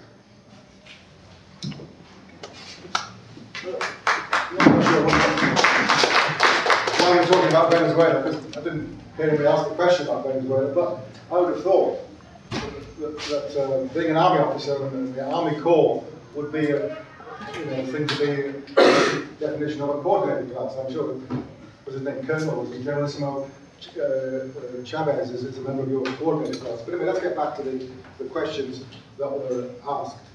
Now, about workers and consumers, actually, to tell the truth, we don't think there'll be a working class, the workers in a socialist system of society, because socialism will be a classless society. What the aim of the socialist movement is to abolish the working class as a class, so we just have free men and women cooperating to produce what they need.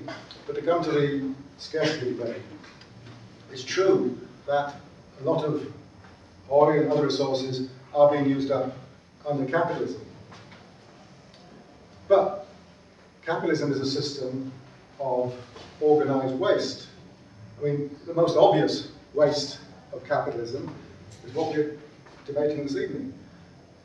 The money system, buying and selling, monetary accounting, all that sort of thing. I mean, nobody down that way towards the city does anything useful except for the people that clean the toilets. They're all involved in pushing pieces of paper around and things like that. So all that would be eliminated in a socialist system of society.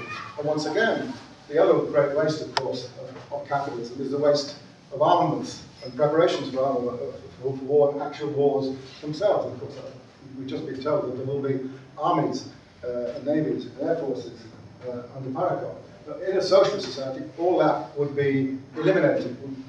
So there'd be much, we could actually produce much more useful things, probably, using up less resources than today under capitalism. Of course, also in a socialist system of society, planned obsolescence will go up. Things will be made, can be made, to last instead of to break down after 5 or 10 years or so.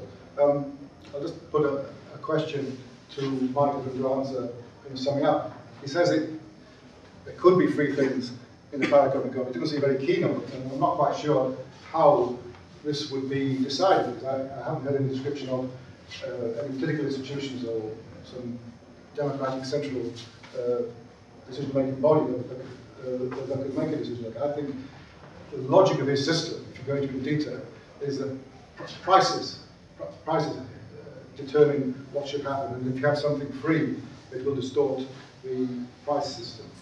Now, coming to wants and needs, I've been accused of attributing views to Michael which he doesn't hold. But I'll read 3 passages from him and one from one of his supporters.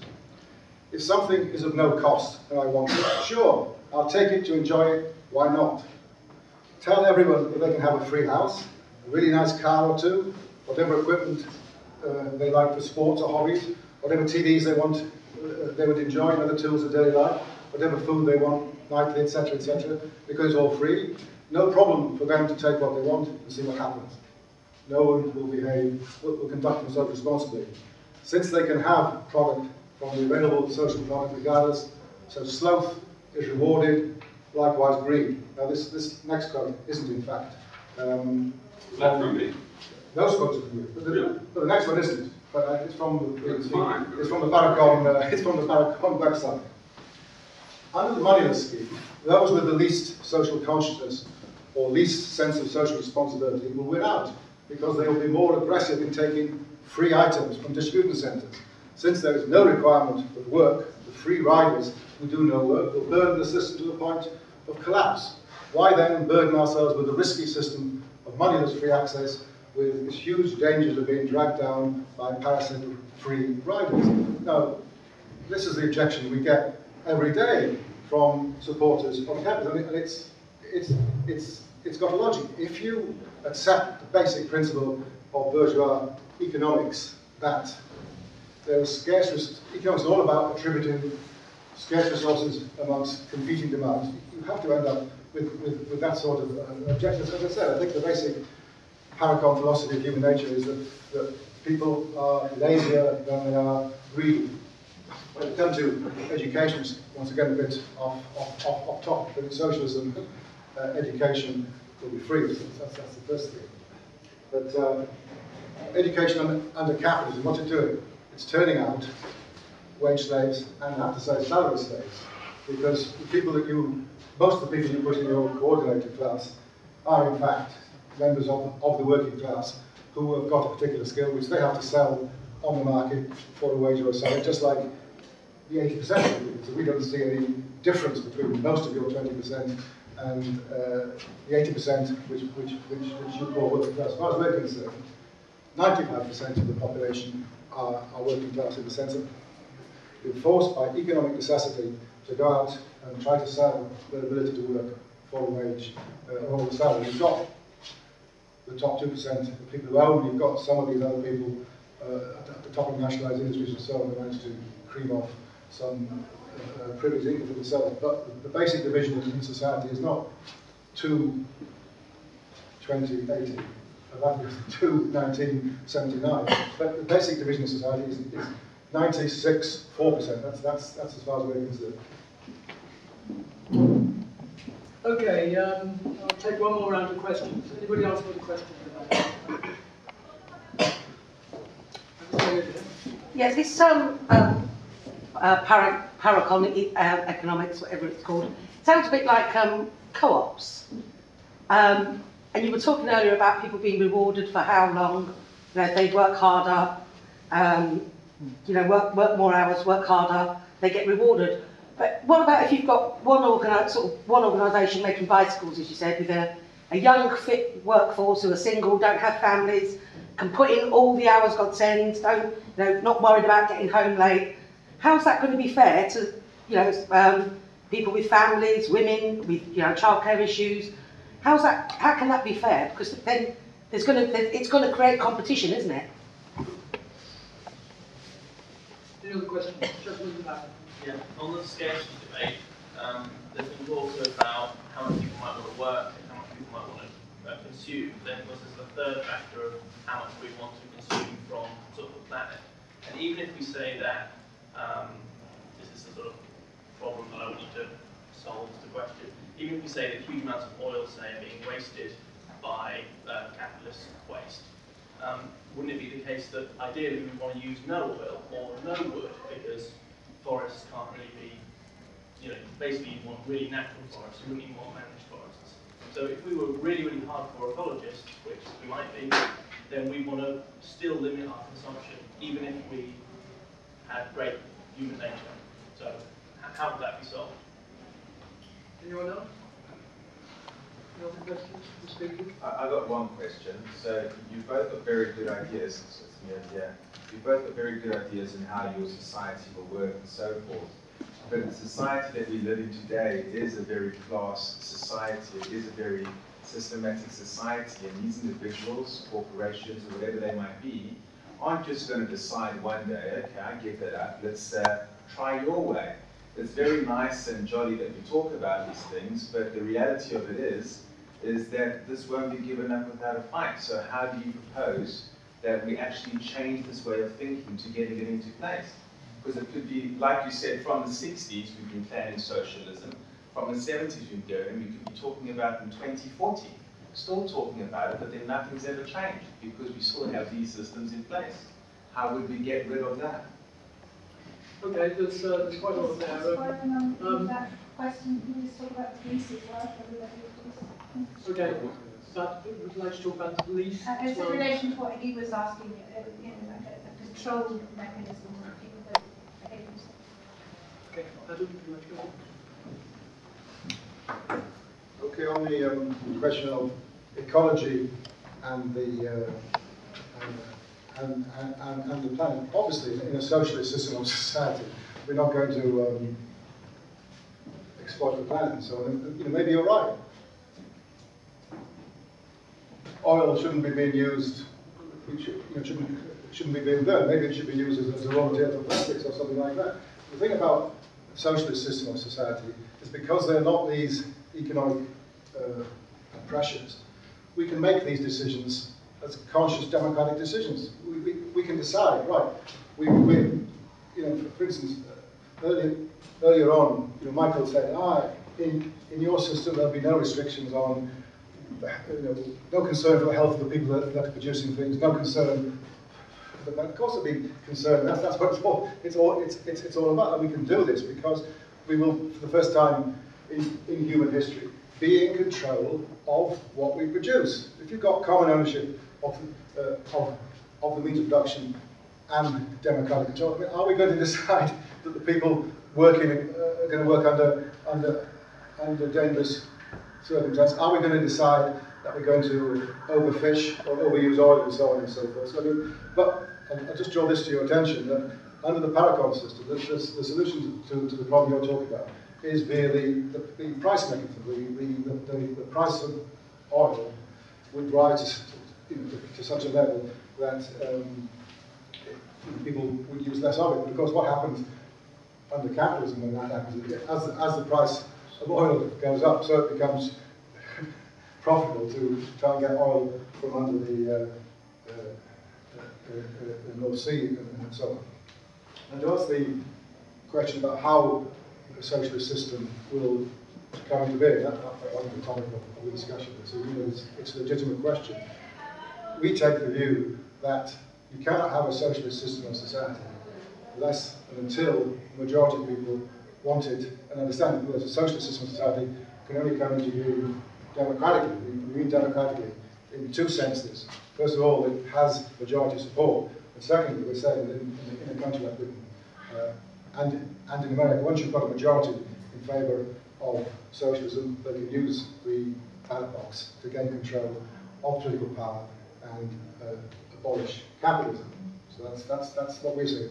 You have to have a majority of people in favour of getting rid of capitalism, and they can organise. They can use the ballot box to this. Of course, that's not the only thing they do. They have to organise themselves at places of work. They have to organise themselves outside Parliament, ready to implement socialism and keep production running once capitalism has been formally abolished. As to the police, well, as the Chairman said in his opening statement, in his introduction, we see socialism as being not only moneyless, wageless, and classless, but also stateless. So we don't see a coercive state machine existing in a socialist system of society. Not saying there won't be any antisocial acts, but we don't see the need for a police force, an army, courts, or jails, and things like that. I think you'll find that when Michael answers this question, he will say, yes, there will be a police force. And one of the things we'll have to do will be to try and stamp out the black market, which probably would develop under his system, just as it did in the former Soviet Union. So the answer to your question is that, in one word, no, we don't envisage a police force of the sort that exists today. I think the first question was about families and multiple kids or children and a different circumstance for the worker. Well, ages even.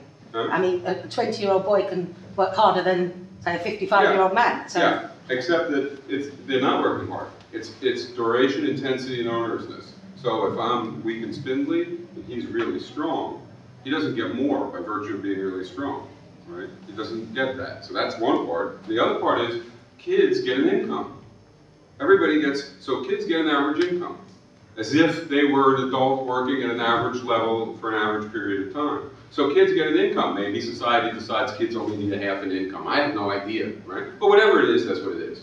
So now it's equilibrated. Now, I think that problem is dealt with in that manner. Of course, if the only way you can get an income is to work, all kids would die. So that's not what it's about.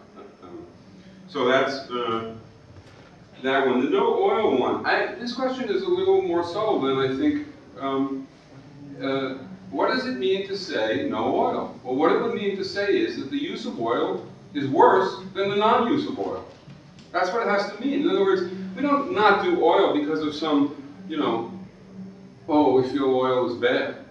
You don't do oil because using oil is harmful, and it's more harmful than the benefits that come from using it.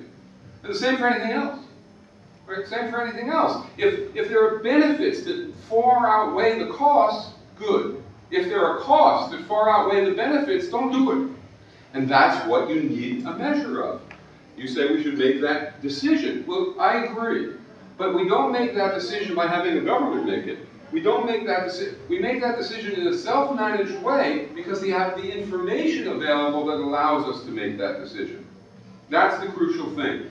The word prices drives people up the wall. It's just a sort of a congealed representation of a careful assessment of all social, ecological, and personal costs and benefits. It allows us to make the decisions that you want us to cooperatively and in a self-managing way make. But without the information, you can't make those decisions. I keep repeating, but I can't help it. Police was another one. All right, you're right. I think that it makes no sense to talk about no police anymore, no police function, any more than it makes sense to talk about no doctor function, or no airplane function, or no farmer function, unless we assume a can opener. If we assume a can opener, that is to say, if we say nobody will ever get drunk and violent, nobody will ever be pathologically violent, socialism is utopian, everybody functions nicely, and everybody, or if we think, when somebody is violent in that fashion, just any old person who happens to be nearby can handle it. Any old person can fly an airplane. Ridiculous. There's an airplane function. One has to learn it. Of all the functions in society, police is one of the functions. Policing in a positive way that's designed to serve the community and not to impose power. That's something you have to learn. You have to learn how to handle a drunk. You have to learn how to handle theft or violence. There's no problem with the black market. That's just one more thing attributed to me. You don't need a police to stop a black market. But what you do need a police for is to stop Hannibal Lecter. Now, if you want to tell me there's no such thing as Hannibal Lecter in world socialism when it arrives, then I agree with you. You don't need police to stop him because he doesn't exist. And if there's also no such thing as a drunk and no such thing as somebody who commits rape and no such thing as any of that, then you don't need any police. But if there are those things, then you need police. And you don't do it by empowering some group to kill us all. Of course not. You have people who, like doctors and lawyers and bricklayers and ball players and everything else, learn their trade, have a balanced job complex, get income for duration, intensity, and onerousness, cannot aggrandize themselves, cannot have more than self-managing power, but have a responsible job to do. So that's police. I really mean the thing I said about assume a camcorder. If you assume world socialism, then you don't have to worry about differences between countries on the way. If you assume that, okay, we're going to get majority rule, when we have majority rule, we'll have an election, and when we have the election and the majority wins, we'll have socialism, then you don't have to deal with any other questions. If you assume that we can produce enough for everybody, and we can produce what people want, and then nobody will be greedy, because you call greedy wanting something that is said to be available and that you like. That's not greed. It's greedy to want something, this is the point I keep raising, and you're not answering it. It's greedy to want something irresponsibly. To want something that would preclude others from getting things. Okay, that's greedy. We're greedy. But I don't know where it is. I don't know what's greedy. 100 years ago, things that were greedy now are commonplace. Just 5 years ago, desires for computers that would have been greedy now are not greedy. The prices change. The ability to produce things change. What's greedy is a function of how we apportion our resources, right? It changes the value of things. And we have to collectively decide how to do that. You can't just assume it's done. And you can't just assume that everybody is going to take, you know, just housing, just food, and just clothing, right? Even that, I don't think you can handle this way, because you don't know how much of it to make, and you don't know what quantity, and you don't know what quality, and so on and so forth. But how about bicycles? How about motor transportation? How about violins? How about computers? How about hairbrushes? How many pencils? How many pens? Too many pens, there won't be enough pencils. Too many pencils, there won't be enough pens. How much do people want these things? That matters. But it's nowhere near as, we're fixating on that. And honestly, I think the real issue here is the coordinator class issue. Because that's the one that's more important politically. And this gets to how you win. That's a long discussion, and I agree that wasn't the topic. So that's partly why it's not being addressed, right? You can't do everything all the time. But this does bear on that. If we say that 96% of the society is working class and 4% of the society is capitalist, then we have one thing we have to do. We have to win a society that liberates 96%, and all 96% at least have it in their societally determined position and interest to pursue that once consciousness is raised. Okay, fine. I wish it was the case, but it's not. It's not like that. There's this group that is in a different position, right, from 80%. If you think a doctor and a steel worker, or a doctor and an assembler, or a doctor and somebody who's flipping hamburgers is the same thing, fine, right? Then that's one position. I'm saying no. The doctor and the person who's making McDonald's hamburgers are not in the same class. Why aren't they in the same class? Because this one's conditions of work yield a level of confidence and social skills and access to power that this ones do not. And that they are worlds apart. And I suggest you go ask either one of them if they're worlds apart. You'll find that the working person dislikes this doctor more than they dislike capitalists. Because they've never encountered a capitalist. They've never felt it. Talk to them. They've never experienced it. But every day they encounter doctors, lawyers, engineers. They're not the devils, but they treat workers like children. And they regard workers as dumb and as incapable. And as a result, there's a tension there, a class conflict. So we get to your question.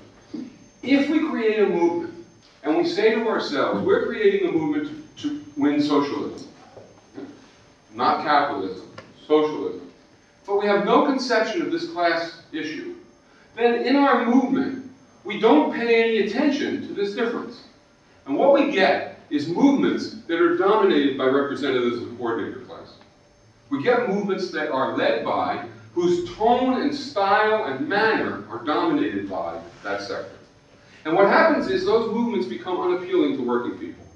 In fact, in the same way, a racist movement becomes unappealing to blacks in the US, or a sexist movement becomes unappealing to women. So we create a movement which, instead of having the seeds of the future in the present, which I know you want, says to workers, hey, the future is your worst nightmare. It's your doctor being the ruling class, a lawyer being the ruling class, right? And that's not gonna, that doesn't win because it doesn't attract and it won't hold working people.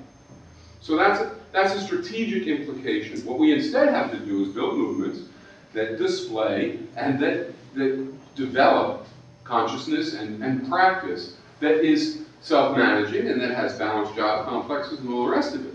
And that is trying to win. How does it win? Well, it creates workers' councils, we probably agree. It creates consumer councils in neighborhoods. It wins reforms, but it does it in a way which is trying to raise consciousness so that you will fight further, and then you will win more power and ultimately change society. Maybe it's electoral, as suggested. Venezuela is an example of that. Maybe it's not electoral. Maybe it's massive movements growing and growing, and then occupying factories more and more and transforming society. I don't know. There's no one right answer. There's different contexts, different results. But clearly, or at least to me it seems clear, one key thing about that process and about that effort is that if we ignore, obscure, deny the class distinction between the coordinated class and the working class, call it the middle class, or just call it part of the working class that happens to have more income, or anything else, right? That makes it not two classes below capitalists. If we do that, then what will happen is our movement will be dominated by that group. And it will be unappealing to working people. And if it wins, like every Marxist-Leninist movement in the past, it will produce an economy. Forget the equality for a minute. That's horrendous. But it will produce an economy that elevates that coordinator class, the group that monopolizes in power and work, to ruling status. If we don't want that, if we want classlessness, we have to pay attention to this. That's what I want, I guess, my main message to be. The stuff about allocation, the stuff about allocation, you know, that just takes more time. People have to think that through. Maybe he's right, maybe I'm right. The stuff about class is a much more fundamental distinction. That's a serious problem because it has strategic implications now, right? So.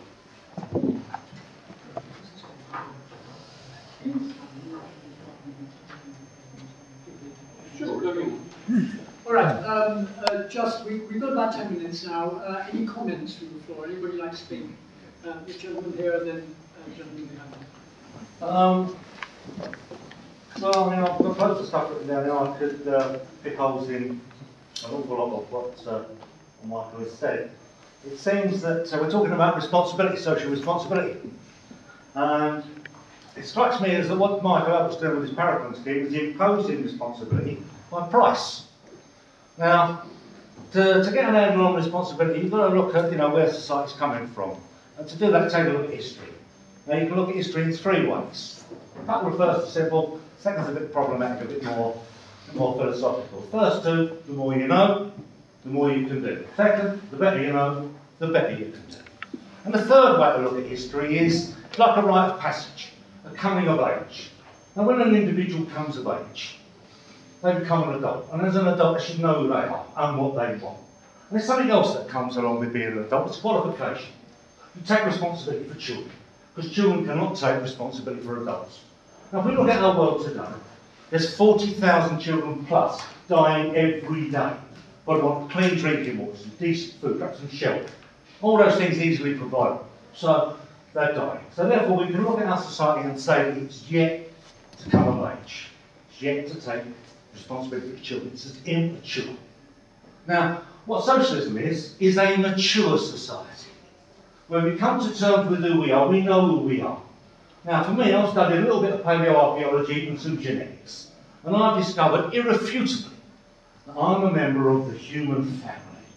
And who you believe yourself to be determines what you want. What I want is a family life.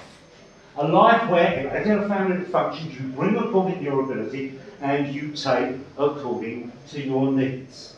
Now, what this requires is a common interest, born out of that common identity. Now, we're all capable of achieving this common identity, and the great thing about this is that when we have this common identity, we find it is impossible to coerce, exploit, oppress, to stitch up in any way those that we identify with. And Michael Alberts is obsessed with greed. Now, greed isn't a fundamental facet about human nature. Greed is merely a symptom of the society we live in. Greed is the fear of not having enough. We live in a society that's dominated by poverty. So therefore we try and get as much round as material goods or whatever to elevate ourselves out of poverty. And the further we elevate ourselves out of poverty, the farther it is to fall back down into it, the uglier it becomes, so the more and more we want. Now, if we have a society of common ownership, democratic control, where we produce families, then that fear disappears. And I'm going to ask the questions in this audience, well, what do we really need? What I need is good food, good clothing, shelter, medicine, education, art, music, dance, sport, literature. And that's not being greedy. And we can all produce that for ourselves. If we remove the scarcity in capitalism, then greed ceases to exist. So, I don't know where his objection is coming from. I mean, it's basically it's an argument that, you know, his argument against socialism boils down to basically human nature. And what he refers to human nature is human behaviour under capitalism, a competitive society. In a cooperative society, greed won't exist. And as I said before, you can't stitch up, abuse, exploit, or oppress people you identify with. I just wanted to address to Michael about how you actually measure hard work again. I thought the lady here, you respond. I don't think you responded to her concerns quite fully there. I think she made some really interesting things about the differences. It's almost like a meritocracy. It's a different kind of rulership, the rulership of the hard work or something. And I don't understand quite how you're organising this hard work principle. So I think you need a bit more explanation on it. Okay, any other comments? Anybody like to speak? Yeah? No. Sorry, yeah, no, please go ahead.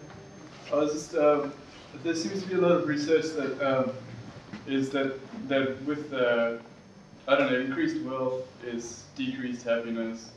There's a lot of support that that a lot of unhappiness in society is caused by money. So it just seems that the logical situation would just be to eliminate the money altogether. We're coming towards the close of the debate. If Michael wants to respond to it, I'll ask him to do it in his closing remarks. Yeah? Okay, any other comments, please? Anyone want to make a contribution?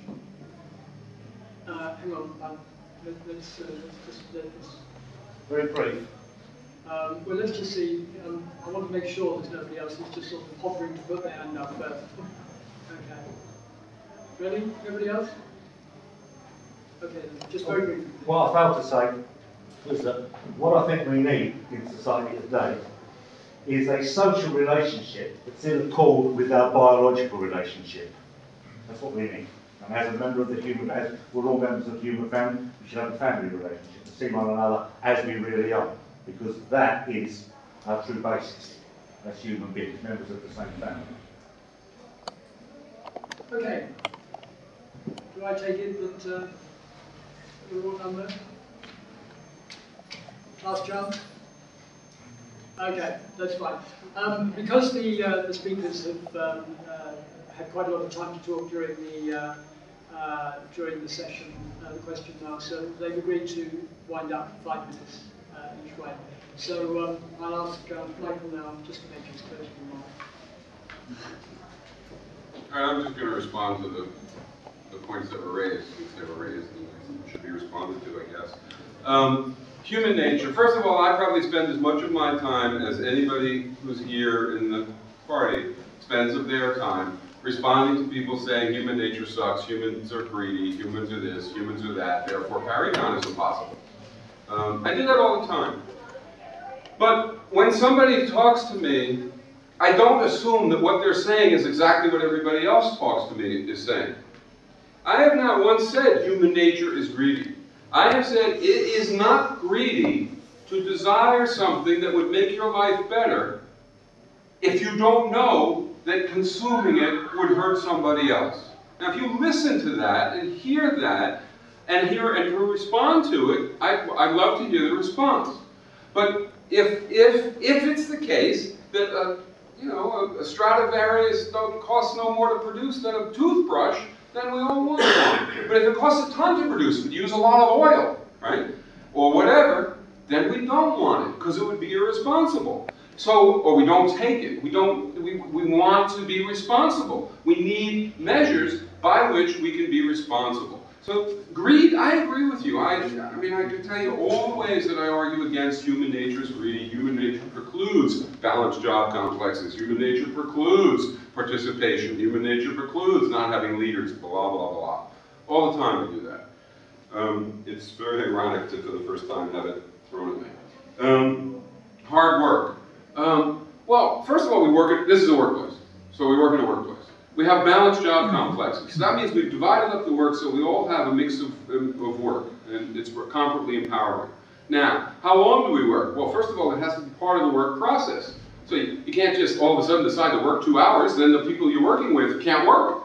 So we collectively are agreeing on, okay, the work day is whatever it is, probably about 4 or 5 hours, maybe the work week is 20 hours, 15 hours, I don't know, because indeed we get rid of a whole lot of waste. We don't produce for advertising, we don't produce all sorts of stuff. Okay, agreed. So what about intensity? Well, it might be the case that I want to work really hard because I want a little more, right? I want something more. But somebody else would rather work less hard and have a little less. That's a trade-off. Or I want to work a little longer because I want something that requires more, that embodies more social cost. So I work a little longer because I want to get it. Or I work a little less long because I'd like more leisure. Those are responsible choices. So hard work is measured by who? Workers' Council. What's everything else measured by? Workers' Council. Where are the decisions made? Workers' Council. It's the answer for everything. But it's such an abstract thing. Well, this is a quick presentation. We can talk about time, but hard work is just abstract. It's a quick presentation. I agree with you. Nobody should buy this, right? Nobody should believe, but maybe look at it a little more in some, in its formulation. The next one was eliminate money. Well, this is just back to, trying to think of an analogy that would, eliminate capital, yes. Eliminate profit making, yes. Eliminate class, yes. Eliminate valuations? No, that makes no sense.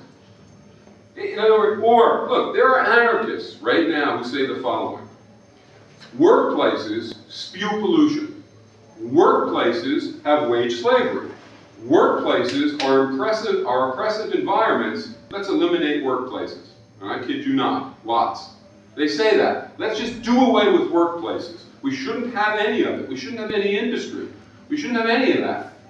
Instead of, people say that. So let's say somebody says that. What's the response? Well, the response would be, wait a minute, let's get rid of all the bad attributes, and let's only do these things when the benefits outweigh the debits, right? That makes sense to me. But a sort of a blanket decision a priori makes no sense. Some Greens say, small is beautiful, everything should be small. It's ridiculous. Some things should be small. Some things should be large. You don't a priori decide the answer. You look at the situation and you weigh off the situation and you make a decision. Because sometimes large is more ecologically sound than small. And if we want to talk about that, we can. But it is sometimes. The coordinator, I think the last comment I heard that was raising a point, was this statement that the coordinator class also suffers, particularly in this society. It's true, but it's a very different kind of suffering. It's a different situation. And if you don't think it's different, then you probably want to flip hamburgers instead of being in the coordinator class. And I bet you don't. And I bet nobody here does. And I bet nobody here would even think about it as a possibility, because we all know damn well that the life situation of somebody who is, you know, up in this 20% is vastly better than the life situation of somebody in this 80%. Quite different. Are there problems? Yes. Serious problems. Lawyers in law firms who are partners, $400 an hour partners, may have to work 80 hours a week. Why? Because if their firm doesn't make enough profit, it can't buy rugs, it can't buy an airplane to take around clients, and it can't buy pictures to put on the wall. It needs those things. Why? Because if it doesn't have those things, it loses clients, and then goes out of business. So those fancy lawyers have a choice, 80 hours or unemployment. So they choose 80 hours. And they don't like it, right? They got a shitload of money, but they don't like that they don't have much of a life. I agree with you. But see, the interesting thing is, in a coordinatorist economy, in a market socialist economy, it would be similar. In a centrally planned coordinatorist economy, they can get rid of those problems for themselves. They can actually get rid of a lot of the pain that they suffer under capital and retain their advantage over workers. That's the problem. It's an ideology which advances their interests, and they suffer under capital by getting rid of capital. But it doesn't elevate workers. It keeps them on top. That's the logic.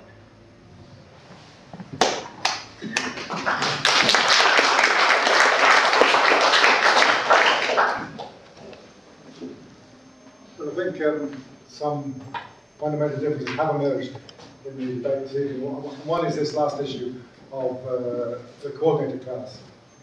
I mean, Michael is saying that 20% of the population fall into this class, and he talks about high-flying lawyers and doctors in private practice, but 20% is not of the population. That means that 1 in 5 in this room. You could be a teacher, you could be a foreman, you could be a junior manager and so on. According to him, you're not in the working class. Now, we don't accept that definition. We think that society is divided into 2 classes. Those who own and control the means of production, and the rest of us who have to work for them for a wage or a salary. It's true that there are people quite highly paid, but they're not free agents. They're acting under the authority and for the benefit of those who own and control the means of production. Now, we can agree with him to a certain extent that Marxist-Leninism, in inverted commas, is the ideology of a would-be new ruling class. The whole theory of the vanguard party, of the workers need leaders, and this vanguard gets into power and then becomes the new ruling class. We've seen this happen in a number of places now. I would still say that probably see it happening in Venezuela, just as we saw it happening in China and in Russia.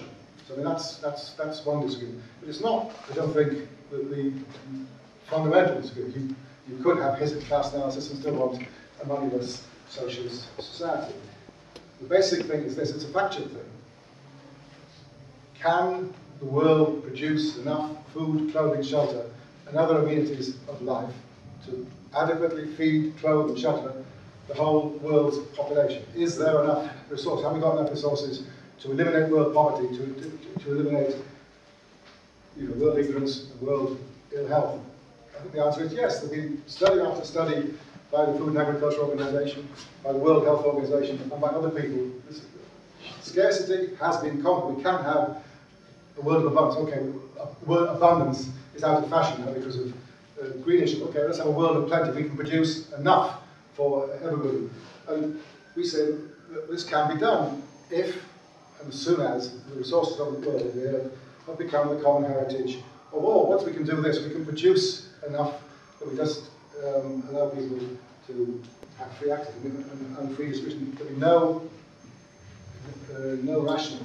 And I think that is, in fact, a fundamental difference.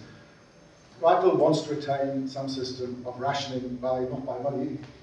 He doesn't stand for a moneyless society. He does stand for a cashless society. So you have to have cards like this before you could have access to food. So I mean, life in Parecon won't be all that different from life today. You'd go to work, you'd have to work hard and you'll be judged by your fellow workers as to how hard you worked, and you get at the end some credits which you have to use to buy things. The enterprise in which you worked would still have to be subject to pressure to have this highest possible benefit cost ratio measured in monetary terms. So I think the fundamental difference can be seen, because what we're saying is that in a socialist society, we'll break the link between work and consumption. In Parecon, that link is being maintained. And so once we retain the rationing, because it doesn't think that if you didn't have this, enough people would work or would work hard enough to produce enough of the things which people want. Now that is an assumption about human nature. We don't accept that. We can produce it. We have the time. The various anthropological and sociological studies which shows what motivates people to work and so on. And well, before I sit down, just one other question about when you were speaking at the anarchist forum and you decided the need for a police force, what sort of reaction did you get? We can discuss that afterwards. Anyway, so what we're advocating is, as I said before, world socialism, where the resources of the world will be owned in common by all the people, and will use them to produce and distribute wealth in accordance with the principle, from each according to their ability, to each according to their needs.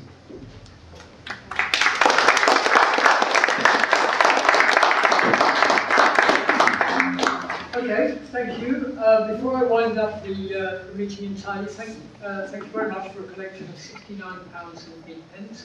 And I will remind you that Michael has some books for sale on the back there. There is some socialist literature also for 2005. Thank you very much.